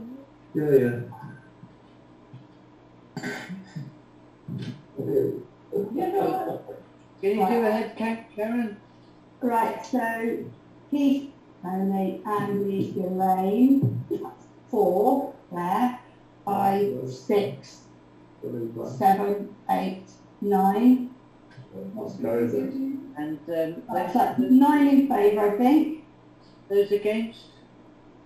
Those abstentions? 1 abstention, maybe. Franklin, what were you? The abstention. 4. You're muted. Sorry, I voted for. You voted 4, okay. Yeah. So 10 in favour. One against. Sorry, Oh. no against and one abstention. Thank Right, you. that doesn't actually add up. Sorry. Brian actually is, Brian is off. Yeah, I know Brian's not in it, yeah. What happened to Brian? It's appeared. 5, 6, Number had that name? 9, 10, there's 11. Oh no, that's right, 10, 11. Yeah, that's it. So 10 in favour, thank you. 1 abstention. Proposal carried. I've been invested in Abacus for you, Sharon. Thank you. You're welcome. All help gratefully received. Okay, let's move on to the next item, which is, if I can recollect what it might be, is, where are we? These are so pay the bills, repair. So now the propose the amendment to the standing rule number 42 to allow 8 members on each committee rather than 7 as currently allowed. Anybody like to discuss their motion? Yeah, due to, like last year when that proposal went through regarding proportionate, I would like it to allow all other parties and independents to be able to represent the residents. For them, I would like to see the committee appointments return to the previous system, i.e. so that at the AGM anybody can say who wants to go on either planning or finance or youth and leisure. We are not a political party. But you were. It's not political. Town is not political. Also, that there is no other South Gloss town or parish doing the same thing. That's not true. Votes were all voted on by the residents to represent them on each of the committees. Right, anybody like to say anything on this matter? Yeah, it isn't true that other councils aren't doing that. Other councils are very much doing that. I've double-checked. Yes, they are, Terry, but not within South Gloss. That's not true. Well, where are they? The list that I've got and not South Gloucestershire, which is in South Gloucestershire. Yeah. South Gloucestershire is a utility. It's for DCs. It's not for town and parish. Elaine's actually she's referring to town and parish councils within South Gloucestershire. I'm assuming like Yates, Thornbury, Patchway, Filton, Frampton Cotterell. So she's not talking about the unitary authority, which is South Gloucestershire Council. She's talking about the next level down. All right. Well, I haven't checked that, but I can't see I've already done it. There isn't. I can't think why we should change it now, having just amended the Standing Order 42. I think most of us are quite happy with that. It's undemocratic. It's very much democratic. It's totally democratic. It's exactly democratic. It is undemocratic. We're not. Town and parish is not supposed to be political. I think there are 2 or 3 points if I made, Chairman. I mean, first of all, every councillor is entitled to attend every meeting, although not necessarily to vote on it, so that there is representation. Secondly, it's not up to any councillor who wishes to raise points on a committee meeting when it's brought to full council. So there's representation that way. And the fact that even if it is accurate that there are no other local councils that take this step, perhaps they are behind the drag curve and we are actually falling way ahead. And democratically decided the process that we wanted to follow. That was democratically decided. Actually, used to have the same system, but then they scrapped it. I don't know. Yeah. So I propose we leave it as it is. Well, you can't. So this is a proposed amendment to standing orders. So this then obviously no decision is made on that now. You need a proposer and a seconder for the proposal, which is to ask for all committees to return to the previous committee structure, where anyone can stand on any committee. Is that what you want? Yes. So it would be you are proposing the removal of standing order 42. Yeah. So Elaine has proposed that. You then need a seconder.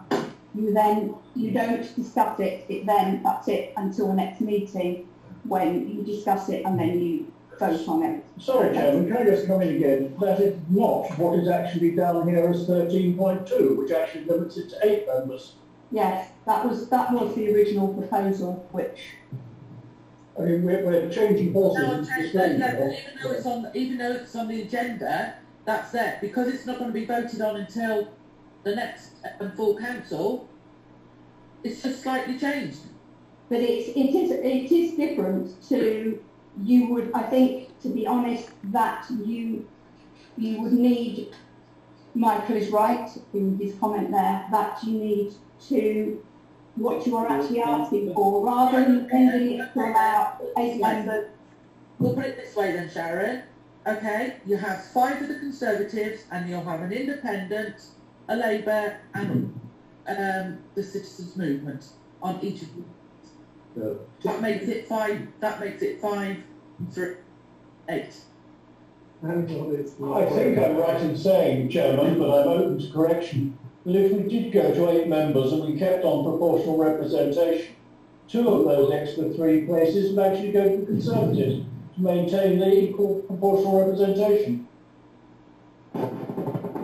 I understand where you're coming from, Mike. However, I think where Elaine's coming from is that we used to have, when it was a full Conservative majority, there were 8 members on the committee rather than 7. All right, it's been reduced. Let me finish, please. If it was been reduced to 7, and for whatever reason, now, as far as I'm concerned, whether you've got it at 8 members or whether you've got it at 7 members, it's slightly irrelevant where you have this proportional representation, because if you have a majority, i.e. as we have been in the Conservatives, it doesn't really matter, because you can vote 8 members as being all Conservatives, because we have the majority. So I don't think it makes a slightest bit of difference whether we've got 8 or 7. As it was previously, there was no limit on the number of people on committees. Exactly, it was completely down to whoever was interested in going on a committee.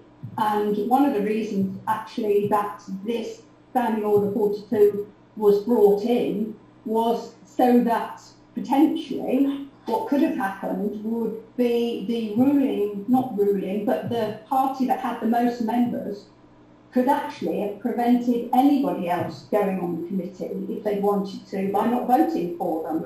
As it is at the moment, it is guaranteed that people who aren't in the overarching, well, it's not really a ruling, but the majority party, that other people can be on the committees. Yeah. And that's the way we've got it, isn't it? That's as it is at the moment, yes. Not the way we'll keep it. I don't see the reason to change No. So I think my comment, my thought, and this is just my personal thought, is if you did away with that Standing Order 42, potentially there could be no minority groups represented on any of the committees, because the majority of committee people could, at the annual meeting in May, could say, well, actually, no, we don't want anyone apart from the majority party on the committee. Yeah. Which is a good justification for keeping it as it is. Yeah. Right, we're going to have a vote on this, haven't we? Well, I don't think we have a vote today, do we? No, yes.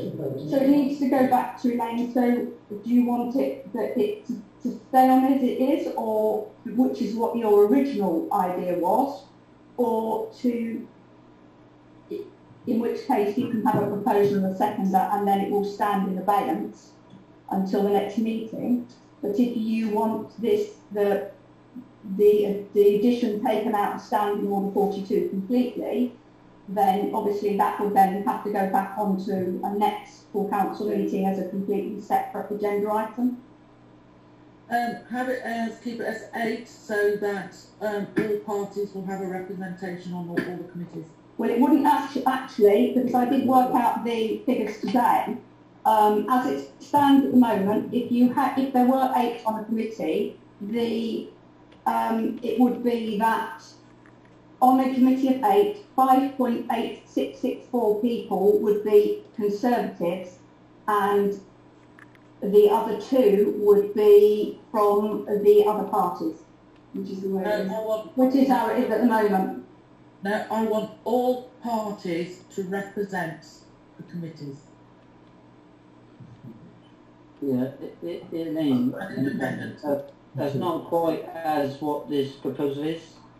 I think what Elaine is trying to say is it goes back to how it used to be, whereas any of the 15 councillors that sit on the council can go on the committee. Simple as that. Irrespective of whether they be independent, they be conservative, they be whatever. It's just previously it was always 15 councillors and personal decision as to which of those 15 councillors wanted to be represented on which committees. And it always worked. But again, as I say, the potential scenario is that when the councillors who are interested in going on a committee are voted on at the annual meeting in May, the majority party could, if they so wish to, which I hope they would never happen, could decide not to vote for any of the people who weren't in the majority party. It's a great shame that we thought it had to be changed. You go to be voted and elected to represent the public, and people, you're not allowed to fully represent the public. Why can't it just go back to whoever wants to be part of the committee is part of the committee? Simple as that. It's not an issue from the Conservative point of view because you still maintain a majority anyway. I think that's what the problem is because they didn't get the full 15. That scared them, that pulled the majority. They thought, right, hang on. Okay, so, Chair, do you want to move this on then, so? Yeah, I think we have to move it on. I can understand where Andy's coming from, and Elaine, and even Fab to some respect. He was one of us. Roger, if you don't... Oh, Roger, stop it. Yeah, and Elaine, if you don't mind. I can understand where the people who are not Conservatives have a point that they have been elected by their constituencies, and they're not able to represent their constituencies on any of the committees if we, as a majority, say, well, we're going by the majority. So I can understand their point of view. However, the proposal was to amend the Standing Order 42 to allow 8 members. Now, I think if we want to go along with that, we could go along with that because as a Conservative majority, none of them would actually ever get on to any of the committees. So I worded it wrong. Well, I worded it wrong. I expanded it. Right, well, what I suggest then, perhaps... excuse me. In fairness, you may have worded it wrong, but that's what we got in front of us. So you need to... Hold on a minute, Tony. Being dyslexic can be quite hard, so when I wrote that down, it was wrong. Should have expanded it a bit more. Well, I can understand that, but what we have in front of us is a proposal, and because that is as that is, we either go along with it or we don't, because that's what's there. What I would suggest we either move on or we make a proposal to this particular amendment. So, is anybody would like to propose this particular amendment? I propose no further action, Chairman. Yeah, I do too. Well, you can't. It has to be, it's Elaine's proposal, so you can't vote on it. She's saying it's not the right proposal. Yes, that's what she's saying, it's not the right proposal.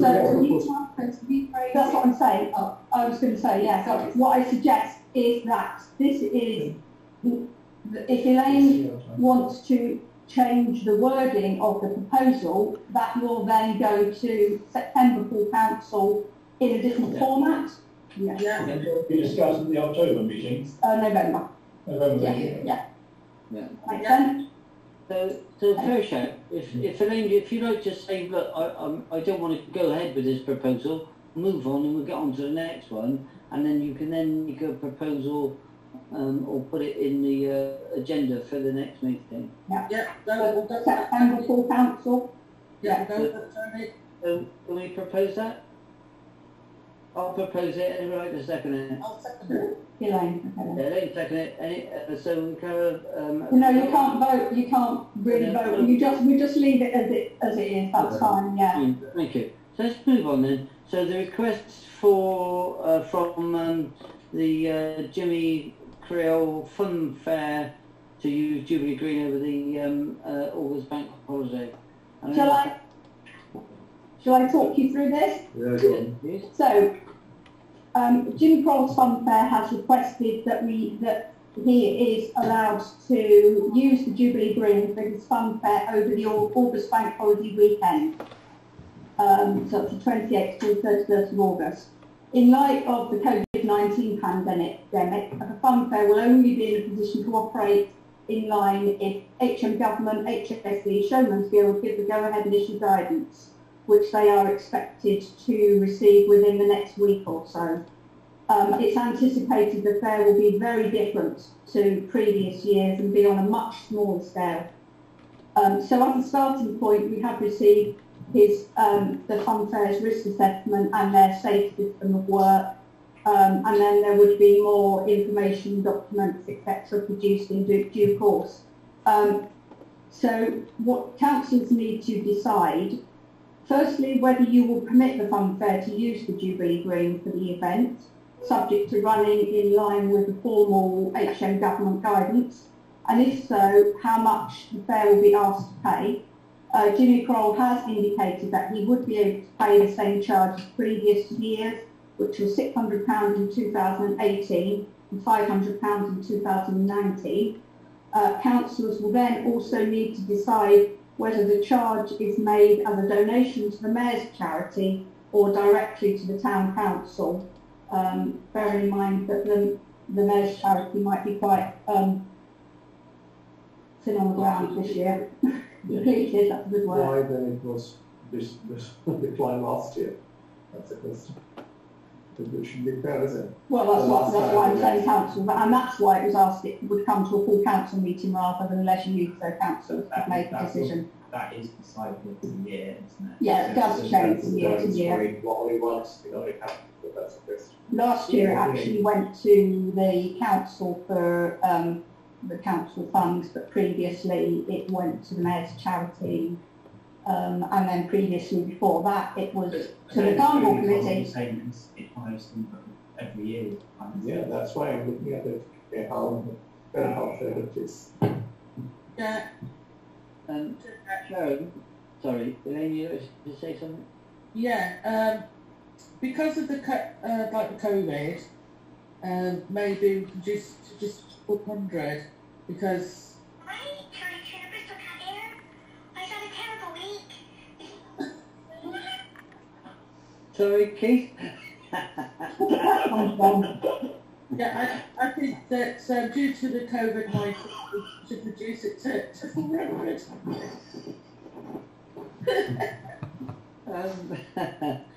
Okay.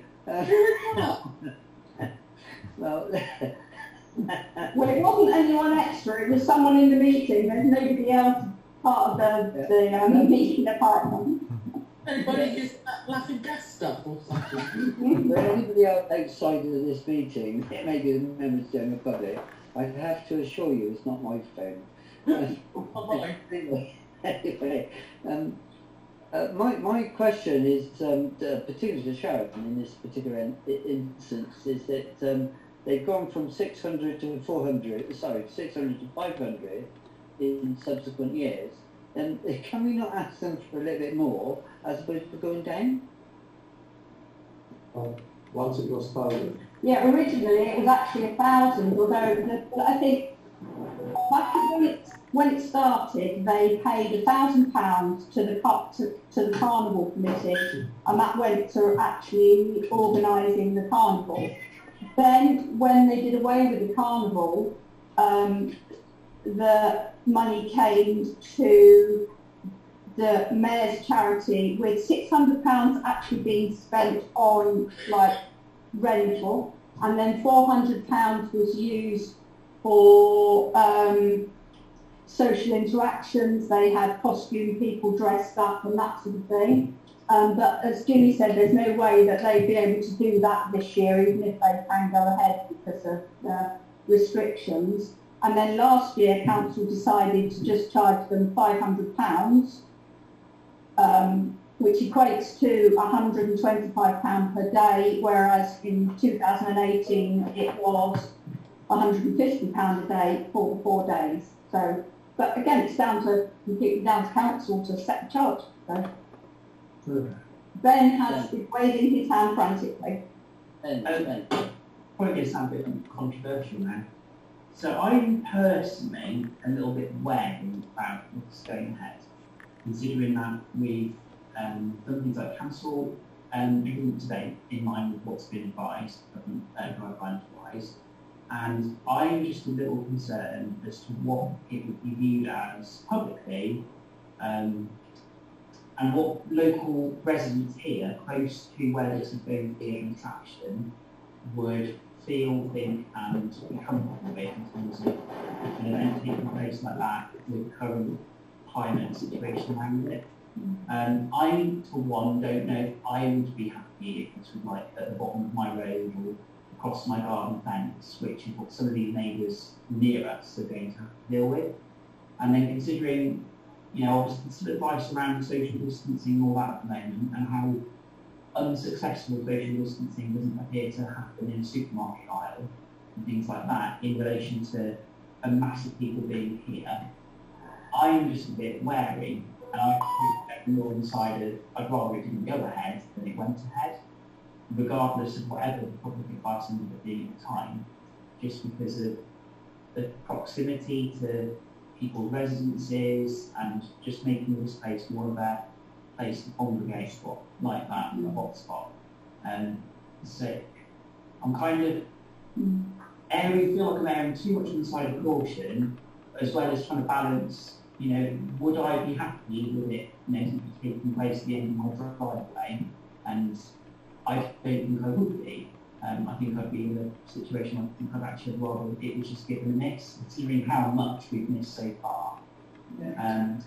And considering how targeted that type of route and the clientele that would go to that type of event. No, from what, just to look at the other side, I mean, that's my personal view is what you say as well, but because I did ask Jimmy about that, he said it wouldn't be anywhere near, they can't see that it would ever be big rides with masses of youth people attending, you know what I mean? That sort of, they are thinking more, but again, until they get guidance, they can't make any formal decision or give us a plan or a design of what they are looking, but what they would envisage would be an area cordoned off with terrace fencing. People would pay to come in on the door and queue to come in, and you only have a certain number of people in at once, and it would be more the small, like, teacup rides. People would buy tokens when they come in, and then they would literally work their way round the ride, hand their token over, their child goes on that ride, go to the next ride, hand their token over, the child goes. Do you see what I mean? That's how they're envisaging it, not a big, but yeah, it is a completely valid. In my mind, it's like, if we're making this decision today and there's no guidance and no guidelines, I'd rather just say the event can go ahead. Yeah, and the reason it is too early for it to come to council essentially to make a decision. But council said last year it had to come to a full council meeting for a decision. So that's why it's here tonight, even though it's not till the end of August. Does that make sense? Michael's got his hand up. I agree with Ben. This is only 7 weeks away. Who knows what the situation is going to be in 7 weeks' time? We've seen in Leicester how sudden spikes have come up. We've had one not too far away from us at the hospital at Western-super-Mare. You can't control groups of young people if they don't come into the actual fun fair. Standing around outside and congregating, I think this is a disaster waiting to happen. Yeah. And the optics aren't good. Are they? WHS doing this when you cancel so many other things. and as you say, the amount of time between now, what, you know, you would go ahead if you did go ahead. So I agree with Ben as well. Any other comments? Okay, no other comments. I go along with Michael and Ben and Terry to some respect.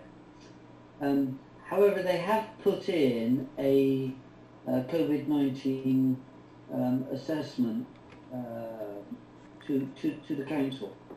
Now, I'm not saying that we should effectively go ahead with this, but I think we should just put it in abeyance and see what the government guidelines are going to be in the next couple of weeks.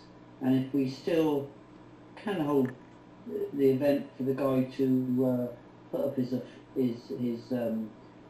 smaller fun fair, then I think we ought to just look at it in nearer the time, and we have the option to terminate, this particular event as our government guidelines will be to that particular event. Can I make a suggestion then that you delegate the decision to Leisure, Youth and Amenities to decide, and they will be meeting on the 17th of August? Yeah, but that's... Ben's got his hand up again. Annie Lane. Ben? Can I go first, Ben? The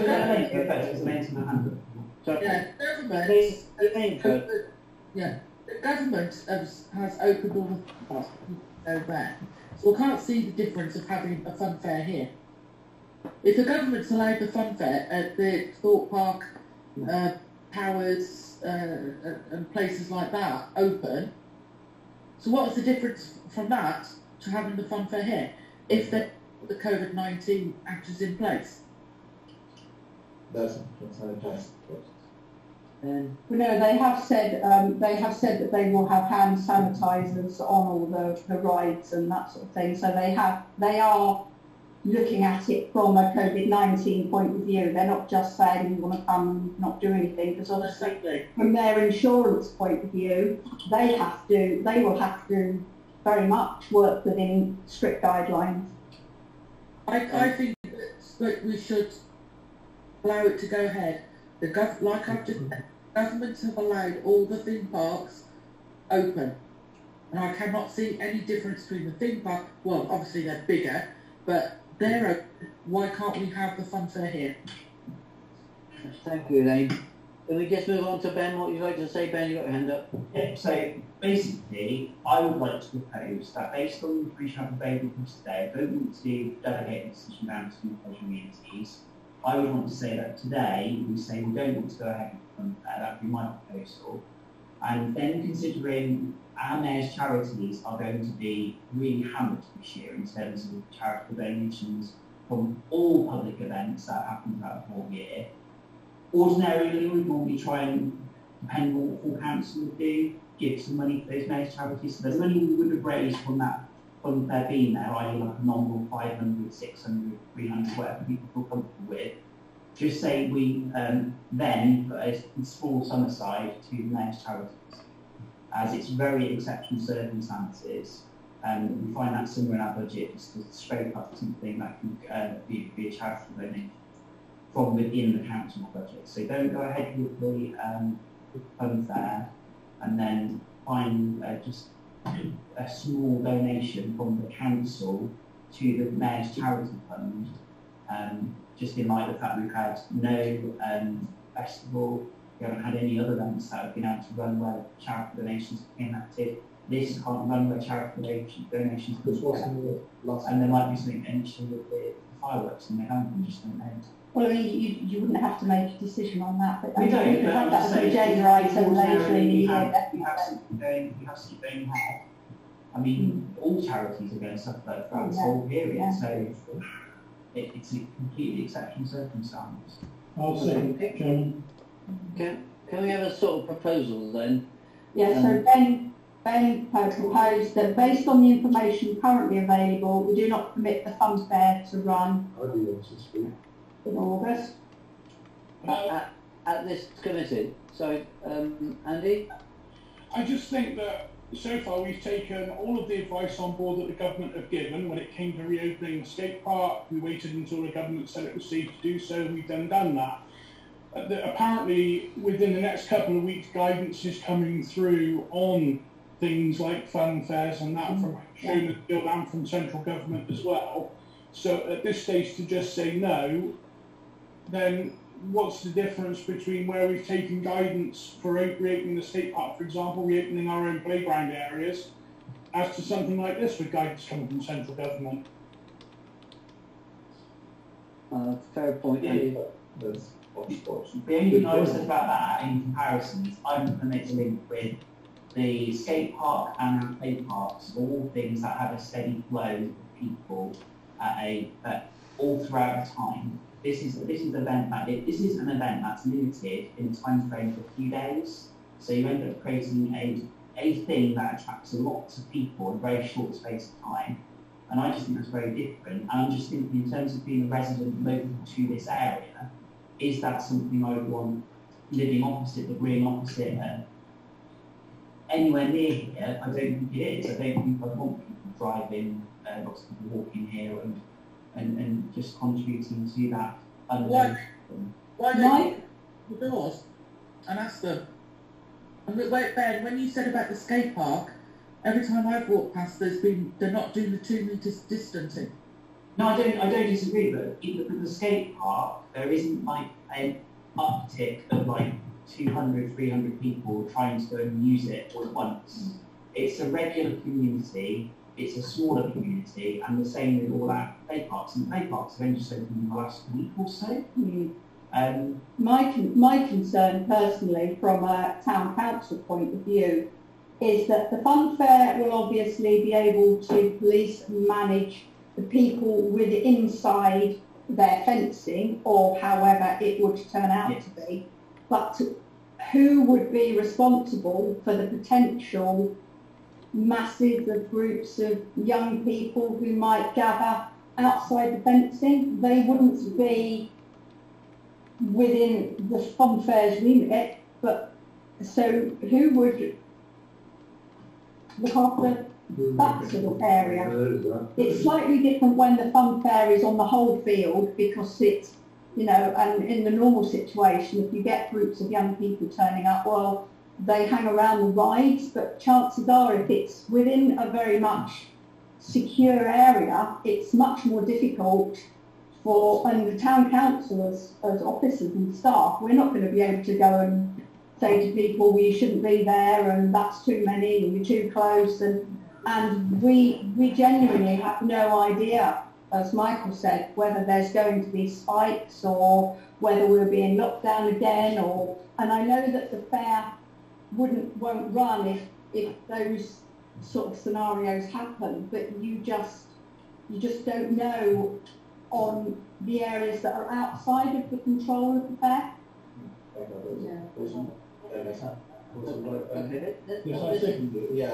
Michael said. Can we just move one on? So Ben proposed that based on the information currently available, we do not permit the fun fair to run in August. Can I just add an amendment to that, if you don't mind, Ben? That if government guidelines change, then we need to readdress this particular issue, rather than just poo-poo it. Because we are coming out of a lockdown, and yeah, it depends on a spike. Nobody knows at this moment in time. I haven't got a crystal ball. I don't think anybody else has. But I'm just suggesting that we make amendment to your proposal rather than just cancel it completely, to say, can we just wait until we hear the government guidelines? That's my... But then who will make that final decision? So then you need to, what I'm saying is you need to delegate someone to make that decision as to when the government guidelines come out, and then Jimmy Crowell's Fun Fair comes back with what they can do. If you refuse to go ahead to this present stage, we're effectively buying a pig in a poke, because we don't know what is going to happen. And also, there must be a cut-off point that Jimmy needs to know. Yes, well, I don't know. I mean, he's obviously desperate to do something somewhere, somehow, because he's done nothing for months and months and months. So he's, you know, desperate to do as much as. But otherwise, the town council's name, whether we allow that, will be in the state because that controversy becomes something. So that's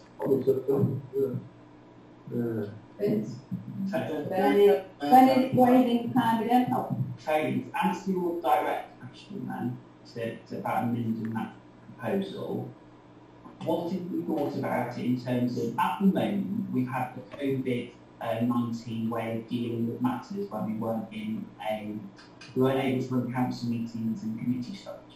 We have the action plan, which is the chair of council and the chair of finance, yeah. Yeah, so what if... And the town clerk, yes. So what if we said it was cancelled for now, on the proviso that if the government advice comes out, and then through the action plan, we can agree as that group on that action plan that it can't go ahead based on what those guidelines have said, and we're happy with what the risk assessment out of that fund fair is telling us. We kind of defer that as a reversal decision, if you like. Yes, I don't like this complication.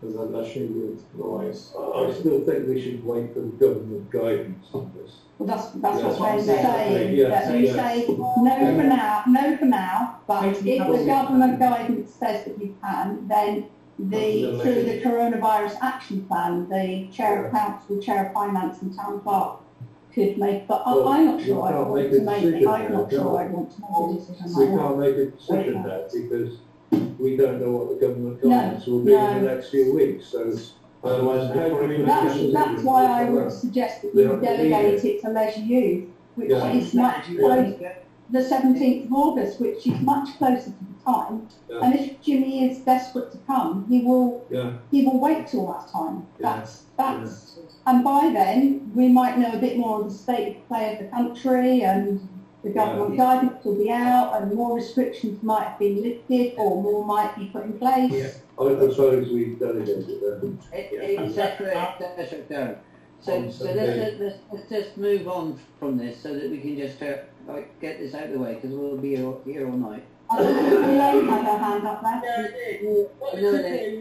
there. Sorry, Chair. What we could probably do is cancel for now, and as soon as that guidance comes out, and Robin goes out to all councillors approving, depending on what it says on there, if they approve like fund fairs or whatever, around Robin, and then we can do it that way instead of having to wait until the next meeting. I don't think around Robin would work because it can get too many people.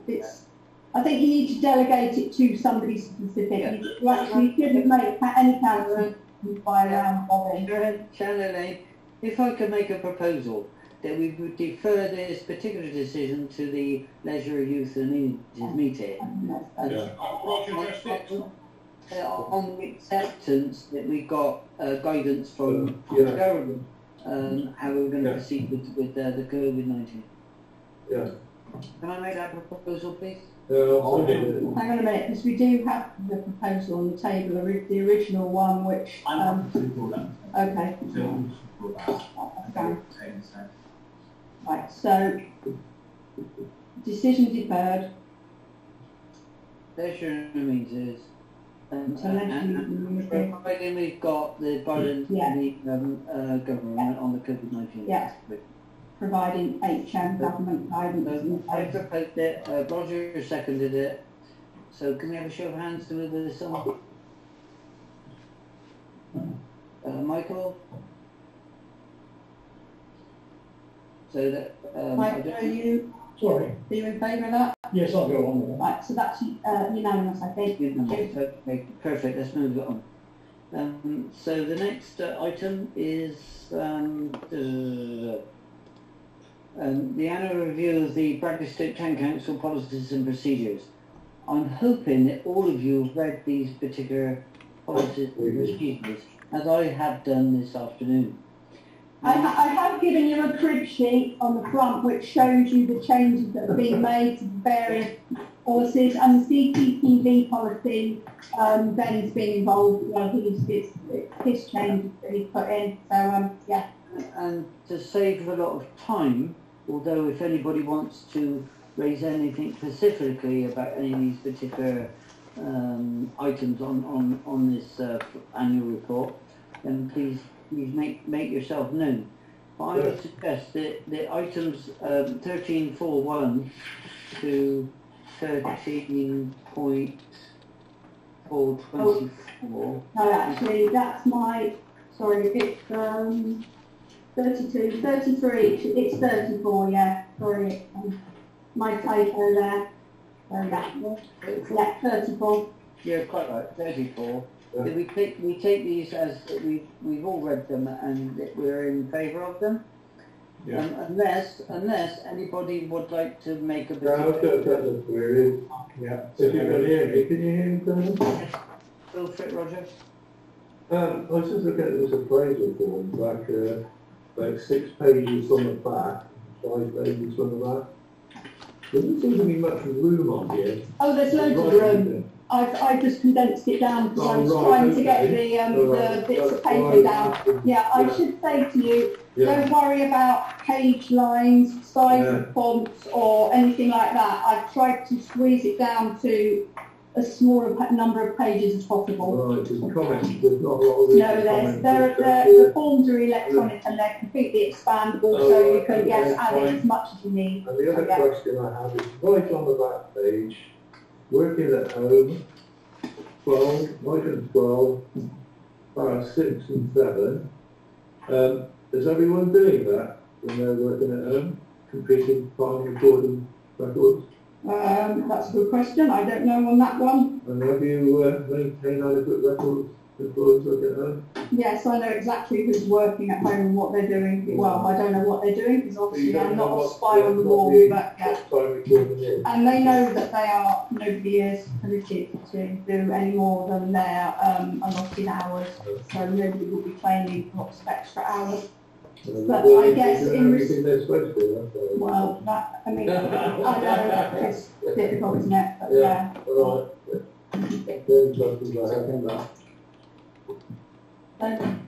Who proposed? I think Tom, did you second? I'll second that as well. Only was it you proposed or was it Roger proposed? Roger proposed. Hey? No, you did. Roger. Sorry, Sharon. You know earlier on when you said about me proposing Franklin for press officer? Yes. I proposed for him to be deputy mayor, and then Tony came in and said that he spoke to Franklin and he couldn't bet. Right, okay. So we knew it was something, and that's what it was. It was deputy mayor. Okay. So, right, I will amend that if we're happy that it was not the first spokesperson. Mike, are you happy that you signed for it? It was deputy mayor. Yes, I will change that. Okay, thanks, Elaine. So Tom seconded the proposal, but for all the policies. But was it Tony that proposed? Yeah, I proposed. Lovely.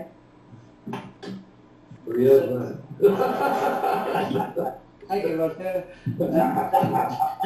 So we're on 13.5, update on the coronavirus. Sorry, can you just take a vote on that for the policy procedure? Can we have a vote, please?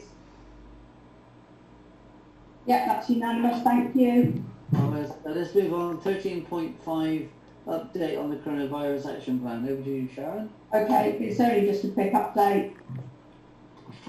Right, so Skate Park has reopened and the risk assessment was done, circulated to councillors, it's on the website. The tennis courts have reopened and are being used by tennis and pickleball, and junior netball training is doing this evening. The risk assessment was done for that, circulated and on the website. The play areas have reopened, the risk assessments were done for that, circulated and on our website. The activity centres have reopened. The risk assessment and special hiring condition sheet has been done, circulated and on our website. We've sent all the documents to our insurance companies as well. for the activity centre, it's obviously restricted bookings at the moment due to the type of activity currently permitted. Hirers are starting to return, but some groups and organisations not going to be starting back till September. Cricket's returning at the weekend. All hirers need to supply their own risk assessments. So that's where we are for now. Thank you, Sharon. Do we need to vote on that? No, that's just an update. Okay, let's move on. So the next one is to confirm the dates of the forthcoming meetings as per your agenda pack. Do we need to go through that? I don't think so. Not really, no. Just to remind you, there's an extra full council meeting on the 22nd of July at 7 o'clock. That will be to sign off the audit papers. Yeah. And then Planning and Environment Committee will follow at 8 o'clock or as soon as full council finishes. Perfect. So I thank you all for your attendance, and any members of the general public who's sitting in the background somewhere. Thank you very much. Thank you, Tony. Bye. Bye all. Good to know.